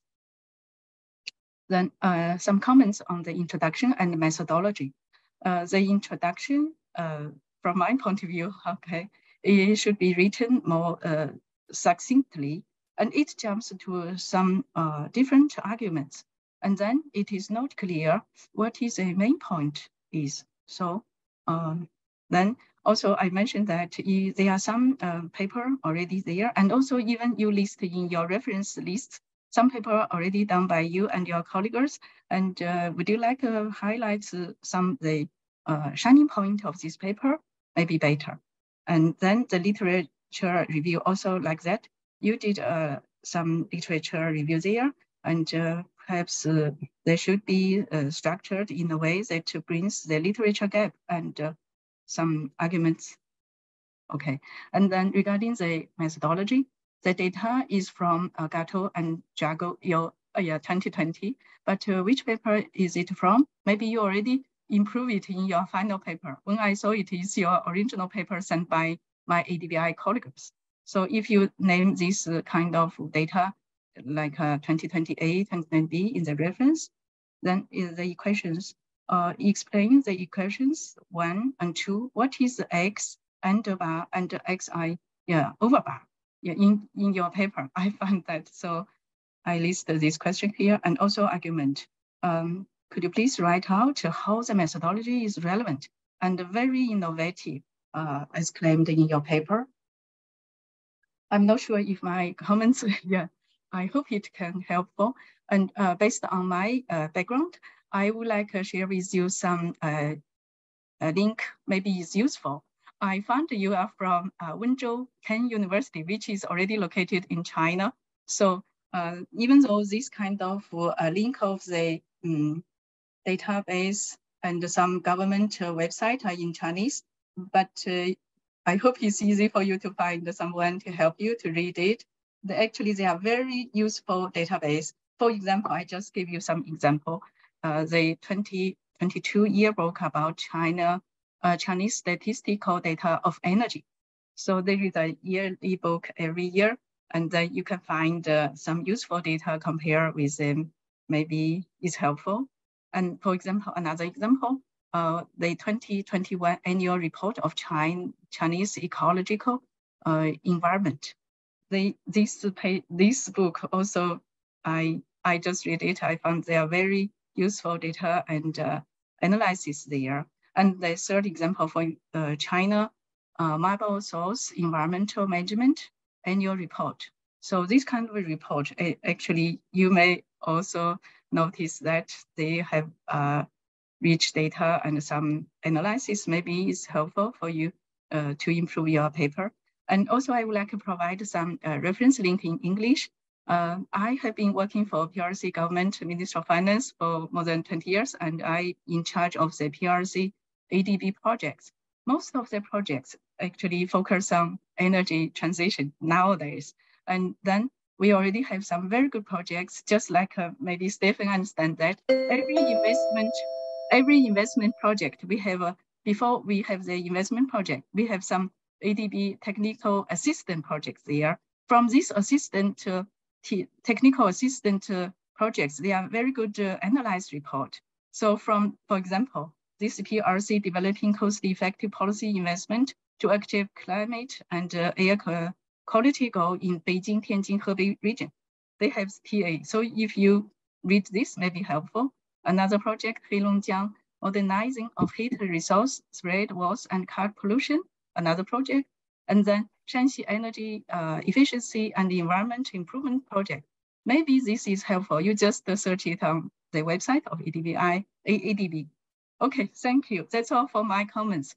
Actually, it's a good project. I really enjoy to read it. Thank you. Thank you, Stephen. Thanks, Dr. Zhao. Dr. Gatti, would you like to, Professor Gatti, should you like to respond? There's a few things to unpack there. Yes, surely. Can you see me? Yeah, we can. Sure. You're flickering around a bit, but we can see you. Oh, I only have 50 seconds. Okay, wow. No. We're now on Q&A. We've got another 10 minutes. Okay, good. See, 10 minutes, all good. Okay, well, so many insights. Thank you very much, Professor Dr. Yao. I don't remember. Okay, whatever. Senior research fellow. Research fellow. Okay, well, first question was related. Can you see me, or because I see myself dancing in green? I don't know. It's okay. It's very exotic. Just keep going. It's exotic. Okay, good. So first question was related to coal and thermal energy. Okay, I think, and all the other questions related to this. So maybe we are analyzing different data and for different years. So this was the 2016 report from RISE, as I mentioned during my presentation, that when we started this work a couple of years ago was the last available issue and also the most complete, because a new issue was about to come, but didn't have a lot of data. So we decided to use this version of the RISE, okay? So the RISE is based, I can pick my slides. Maybe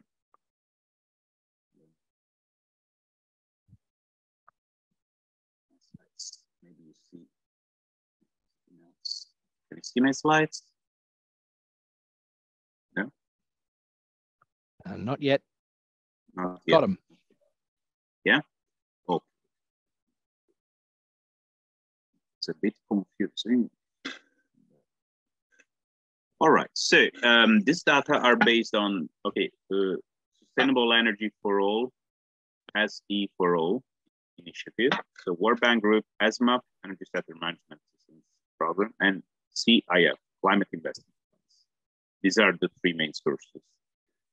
They may be criticized. Actually, that's why we run the indicator, and that's the reply to another question of yours. So basically, we want to make it more robust with respect to the original one, because the original one is not really robust as indicator and more coherent, also with literature and also with definitions of energy resilience and sustainable development. So we wanted to focus more on this angle. Here comes also the novelty of the research, in our opinion. So extant literature didn't focus really on this triangulation. So more robust indicators for energy resilience and sustainable development. So as you mentioned, this is part of a broader project where we published a few papers with some of my colleagues. And the one that you mentioned extensively, that is, well, actually the one that is more related to this work is, Gatto and Drago 2020 that was published in Ecological Economics. Gatto and Drago, and I should have put in the reference list as well. Yeah, this one. Can you see it? Bullet point number 4. Then there are other works. I don't remember exactly because there were many slides, but yeah, this is another paper I mentioned, the work Alvieri et al. 2021. And then there was this one based on robustness of indicators with Professor Drago as well, and this one with Busato. So several publications. This was Journal of Cleaner Production. Then to reply to additional questions.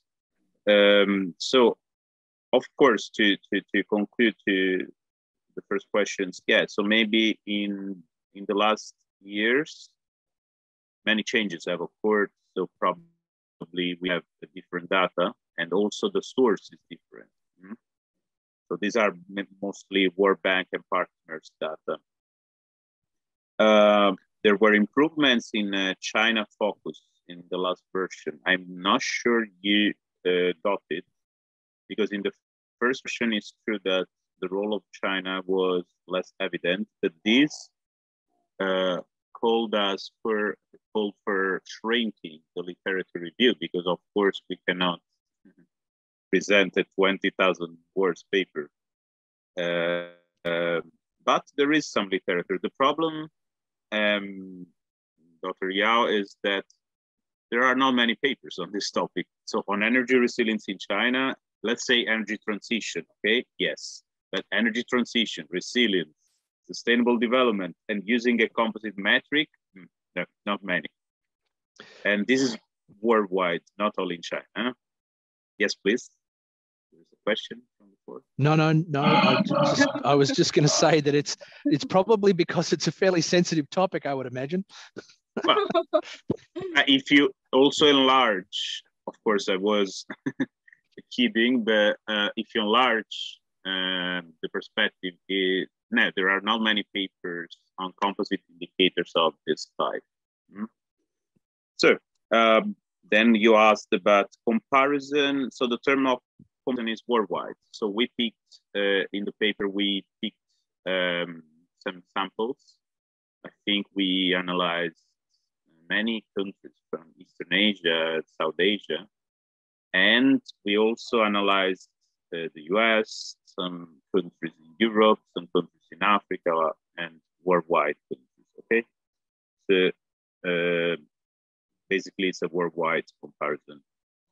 Theoretical contribution, yes, as I mentioned, for instance, the energy access definition, you asked for this kind of things. We didn't really repeat all the time this, because this would have taken a lot of words. We relied on existing papers, including the one we published on ecological economics, but also on other papers. Okay. Yeah. Dr. Gatto, I think we need to kick on with the discussion, because I think we've got the point that, okay. Sorry, no, I don't mean to shut you down, but I think we could expand on this a little bit. I could just share my experiences. A number of years ago, I was in Beijing and I went to one agency in the morning, and then I went to another agency in the afternoon, and I got diametrically opposed data. And I don't think it was because I asked the wrong way, but it may well have been. But I think this issue with data transparency and data availability, especially in countries in a time of, let's be very, very, very blunt, a geopolitical uncertainty, people are a little bit nervous about sharing things which might have a direct implication on their relative strengths. I wanted to just make two comments on your table 4, indicator 4 for planning for RE expansion. China ranks really low on that, but they've been very successful at it. Do you think that's because they're not communicating? They perhaps they haven't communicated that as well? I'd be really interested, Dr. Zhao and Dr. Gatto, for your views. That, I think, is at the crux of the argument. Yes, for sure. I mean, this is a good point. If you want to analyze each single variable, it's one paper each variable. So there are 27 variables. So this is obviously a very insightful comment. Yes, thanks for pointing out. Probably yes, I think so, but maybe Dr. Yao has another perspective on this. Sorry to put you on the spot, Dr. Yao. Thank you. Thank you very much, Stephen, and also Gatto, Professor. Thank you. Yeah. So I also had a comment on data availability. So one of these papers I mentioned before, also mentioned this problem. So there is a problem. There are papers we mentioned in several words, including a critique to the RISE database, to the WDI, World Development Indicators database. And recently I published another paper on energy research and social science that is criticizing the Eurobarometer for the typology of questions and methodology. And this is the European Union. So when we run the Energy Vulnerability Index, we noticed that many countries, even in Africa, where we knew that they had high vulnerability, were like declaring something else. So, I mean, we are not inventing anything new, you know, it's okay. A consolidated problem, but I mean, we have to run analysis. In order to avoid this, we can only try to create more robust indicators. This is the only solution. If I could, oh, sorry, go ahead. Yeah, and the source is fundamental. So if the World Bank has this data, probably these are the best available data, but then, you know, it's tricky. It's not that immediate, you know. Okay, we've run out of time. Dr. Zhao, thank you very much. I'm sorry you didn't get a chance to speak more because we would have been very interested to hear your views. But to recap, China has been very successful in its progress. And there are obviously, perhaps the data, as we've had in this discussion, doesn't bear that out as perhaps it should. So on that level, I think we can round that off. The next, my understanding, the next session is just going to recap and let people ask their questions or have any comments who would like. Dina, is that correct? We've got another 10 minutes of commentary, or we got to shut down? No, we can still discuss this paper Q&A. Well, I think, do you want to talk to some wider issues in this next discussion, which have come out of this today? Does anybody have any comments they'd like to make? If they'd like to raise their hand, we'd be very happy to hear from them. Maybe I start with the question. Please, go ahead. This opportunity. Thanks, Stefan, for excellent moderation. So, Andrea, actually, I was surprised that Yasin mentioned in your discussion that your paper saying that China is a good example for energy access, but not for renewable energy and energy efficiency. I was surprised because China is like top investor in renewable energy. So why is that? Thank you. Well, thank you for your question. First of all, probably depends on the variable.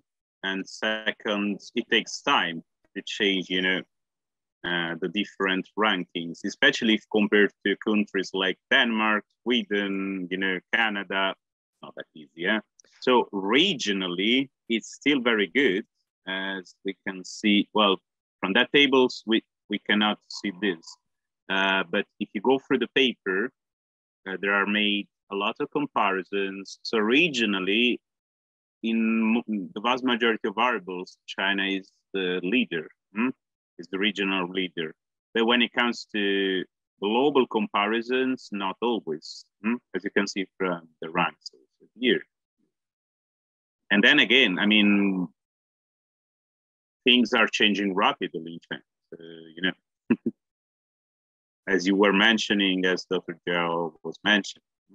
But this is not a bad result, huh? This is 2016. You see how dark is China, no? Does anybody else have any questions or any comments or anything they'd like to raise? Just raise your hand. Okay, so Dina, do you mind if I round off? Yeah, thank you very much. Okay. Stefan, for excellent moderation, and thanks to all presenters and discussants. This was a wonderful day, day 2 of the 3-day event. So please join us tomorrow. Tomorrow's session is afternoon, and we'll have 2 keynote speeches from Kazakhstan and Indonesia, and session 5 also on energy transition in China, Indonesia, and Philippines. So we got very good countries, which I think energy transition important for these countries. So many thanks for everyone for your excellent contribution, and see you.